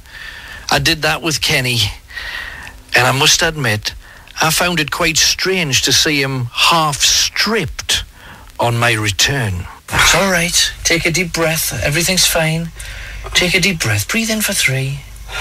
You're perfectly fine. You're perfectly fine now. Usually what I do at this point is use a sound effect of an axe flying through the air. Not sure I want to do that at the present moment because you've just been brutally... An axe hit you in the back and then they finished you off with swords. You'll not believe this, but actually when you went out there, I've just checked my stomach. Because honestly, I felt there was a hole there. And I know that sounds really silly, but I've actually just checked it there. I had to have a quick look because it felt as though... It was so vivid. It was so vivid. When you got that thing in your back, you almost doubled up in the chair. Yeah. You felt everything. It was an axe in the back. I could actually feel that sword going in. And people will probably think you've watched Braveheart too many times. Believe me, that was vivid, that was real. I could smell the grass, I could taste blood. I could taste the blood in my mouth. Oh dear. Do you have any family in Scotland? My dad was Scottish. My dad died, but he is Scottish. He's Scottish? Yeah, my dad's Scottish. Do you have any McGregors in your family? I'm not sure even what clan. I haven't got a clue. Not even sure what clan will belong to, but I'll certainly be looking it up now. How amazing was that? Because it started off and you went straight into battle pretty much. When you got back to the memory, you were 17 years of age and you were involved in battles. You weren't like a key fighter because you were just a smallish kid doing your best to finish off. It sounded like your job was to finish off anybody that the warriors had actually... That's exactly what it seemed like. It seemed as if we'd done nothing but fight, hide in the hills again, then have fights again. That seemed to be what the whole life consisted of, just to try and then it seemed as if we had a meaning. At first we just seemed to be fighting clans for the sake of land and that was it, but then it was a case of defending our country. That's exactly what it felt like. Yeah, and these were the English, and they didn't have armour per se, but they had bits of armour on them, like helmets and shields and stuff. Yes, as if they had things, holding them, like the material together as well. Right. Fastening, like a fastening kind of thing. Yeah. And they had sort of kind of metal protection. Right. It was very hard to work out what it was. Because we were, peasants, I suppose. Peasants fighting and just trying to defend our land. I had rags, I was wearing rags. But we were very proud of our country, proud of our land, and we just had to defend it from these people invading. And you remembered, again vividly, losing your whole family that were set on fire and your brothers were tortured. Now when they were tortured, you were sobbing your heart out. Oh, awful. Vividly they were taking pot shots at my brother and not killing him, deliberately not killing him, torturing him. What, firing at arms and legs? Yeah. Firing arrows into his legs, into his arms, but laughing, joking about it. And then when he was just about dead, they set the tree alight. Strange, so strange. And you wanted to go back and intervene, but you knew you would just couldn't do anything. There was so many of them, and I thought warn the family, but it was too late. They burnt them. And they burnt your house down. Saw me dad running out the door. Saw him. He was my father running out the door. Ablaze, his whole body ablaze. Saw it. And that fueled you, because when you managed to kill your first English invader, you said it felt strange, but you were glad that you'd done it. It was like reclaiming a life of one of your family again. I suppose an eye for an eye, but it was like a life for a life. Is it to say that's for what you done to my family? Right. And this seemed to be what you did at least for the next 4-5 years, because when you were 21 you took part in this amazing battle around Coldstream, you mentioned. Yeah. And be interesting because I've known nothing about any battles at Coldstream at all. There's quite a few very, very, very famous battles at Coldstream with the Scots against the English, and you've not read any history on that? Not at all. I mean, I've visited Scotland a couple of times and that's about it. Well, that's a really famous battle. Some really famous battles around Coldstream. Not just around the time of William Wallace, although they are famous battles around that time, but there are a lot of battles with the English around the Scottish border country, and Coldstream was English, then it was Scottish, then it was English, then it was Scottish. There was a lot of passing from hand to hand depending on who was in charge at the time. You were fighting in the Coldstream. Yeah. Fantastic. That was amazing. You could feel the water. When we had wounds, we'd put them in the stream to wash them away, to cleanse them. Yeah. Felt all that. Right next to the stream, the smells, everything was because the river was running with blood, you mentioned at one point. And at one point there was horses in there, there was people in there. And you also said there's a head. That's the head. So a head, just, it had chopped off like crossways from across the neck. Yeah. So there's a bit of shoulder on there. Yeah, and it was lying there. It was just lying there, head in the side of the bank. Right. Like in the side of the bank, though, as if it just caught on a branch or whatever. Yeah. It was just lying there. It's horrible. And that was just in there, in my head, and you could see that. And yeah. So we moved you forward just so we could get some shape to your life, to say, well, how did you die? How old were you? Did you live to a grand old age? Well, it wasn't to be. No. You were 27, but you weren't fighting the English, but you were fighting their friends, the Gorhams. Gorhams. What's a Gorham? I haven't got a clue. Gorham is a traditionally old Scottish name. I would never have a clue about that. Gorham is I wouldn't have a clue. Wouldn't have a clue. Well, it was Gorham, and you were fighting them, and you decided you were going to march into their village and wipe them out because they sided with the English, but they trapped you. They were out their houses, they were waiting for you. They weren't there. We ran in the village, ran in the village, rest of our clan, and I saw a look of puzzlement on everyone's faces. Couldn't believe it. They'd done to us what we'd done to the English. Right. That's what happened. Came in and just wiped out. And absolutely wiped you out. You felt every blow. Just a bit. you were in pain. I was. I mean, I don't know what it felt like, but it felt as if I could feel that. I could feel the axe on my back. I could feel the sword driven through me. When that thing hit you in the back, you arched in your chair and you moved your stomach forward. And then I said, "What's happening now?" And he said, "Sword." And it was almost like they were holding you on this sword. It felt like one had me from behind, the one had hit me with the axe, then got my throat. That's what it felt like. Yeah. And the other one just plunged the sword in. Right. And to stop me doing anything. Yeah. That's exactly what it felt like. So stop me defending. And you could see it. Oh, you could see all of this clearly, and you were hanging there. Two people were attacking you. And then you died. Did you feel any relief when you died?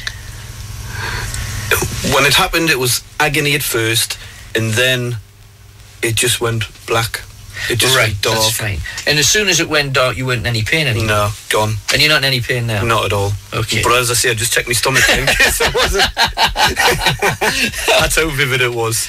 Unbelievable. Now, I must say, over the weeks and months, you've said, Alan, I want to be regressed. Alan, I want to be regressed. Scary question to ask now. Are you glad you've actually experienced that? Because that was a painful experience. It was very painful. I've got to say, before I come in here, as probably most people are, I was very sceptical, really sceptical, and I thought, no, I'll probably just sit there and I'll come up with some things like as if it's an act type of thing. Yeah. Believe me, it's not an act, and I lived that life. I just lived that whole life there. Were you aware that I was still here? Because I was talking to you all the way through. No, not at all. Not at all. I wasn't aware. I was just aware of the battles, the green fields, there's the too hills. much going on, I think, for you to remember me sitting here with a chair. Wasn't aware at all, but as I say, very sceptical, but no, my God, am I a believer. Are you glad you did it, though? Oh, fantastic. That hurt, man. It hurt, but it was fantastic. I mean, now from that I'll research, I would imagine, all my family history, see what it was all about, and see if those things did happen. So, well, there's no question that there were battles around Coldstream. That's absolutely happened. But Kenny, what was my name? William McGregor. William McGregor. And you were fighting the Gorhams eventually. Fantastic.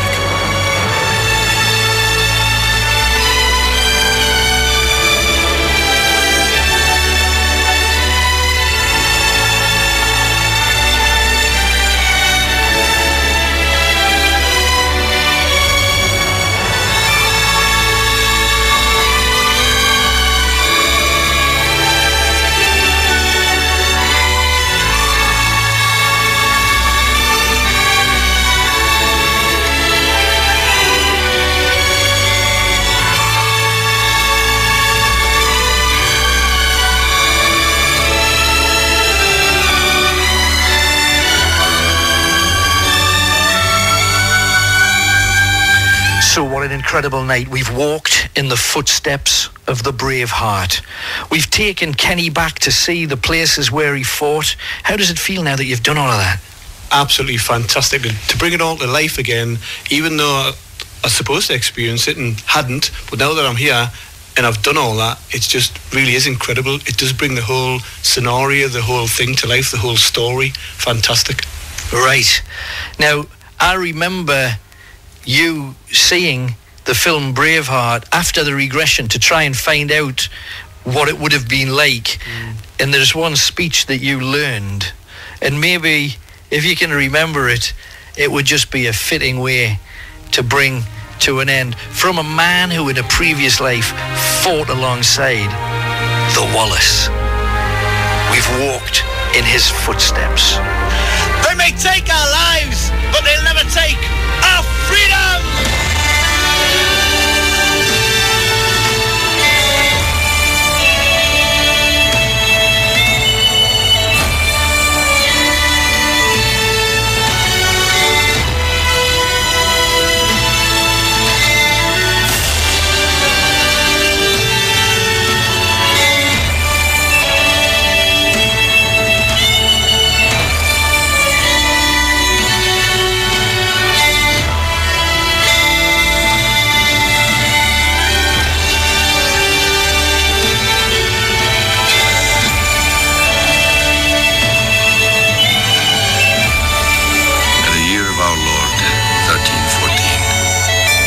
Patriots of Scotland, starving and outnumbered, charged the fields of Bannockburn. They fought like warrior poets. They fought like Scotsmen, and won their freedom.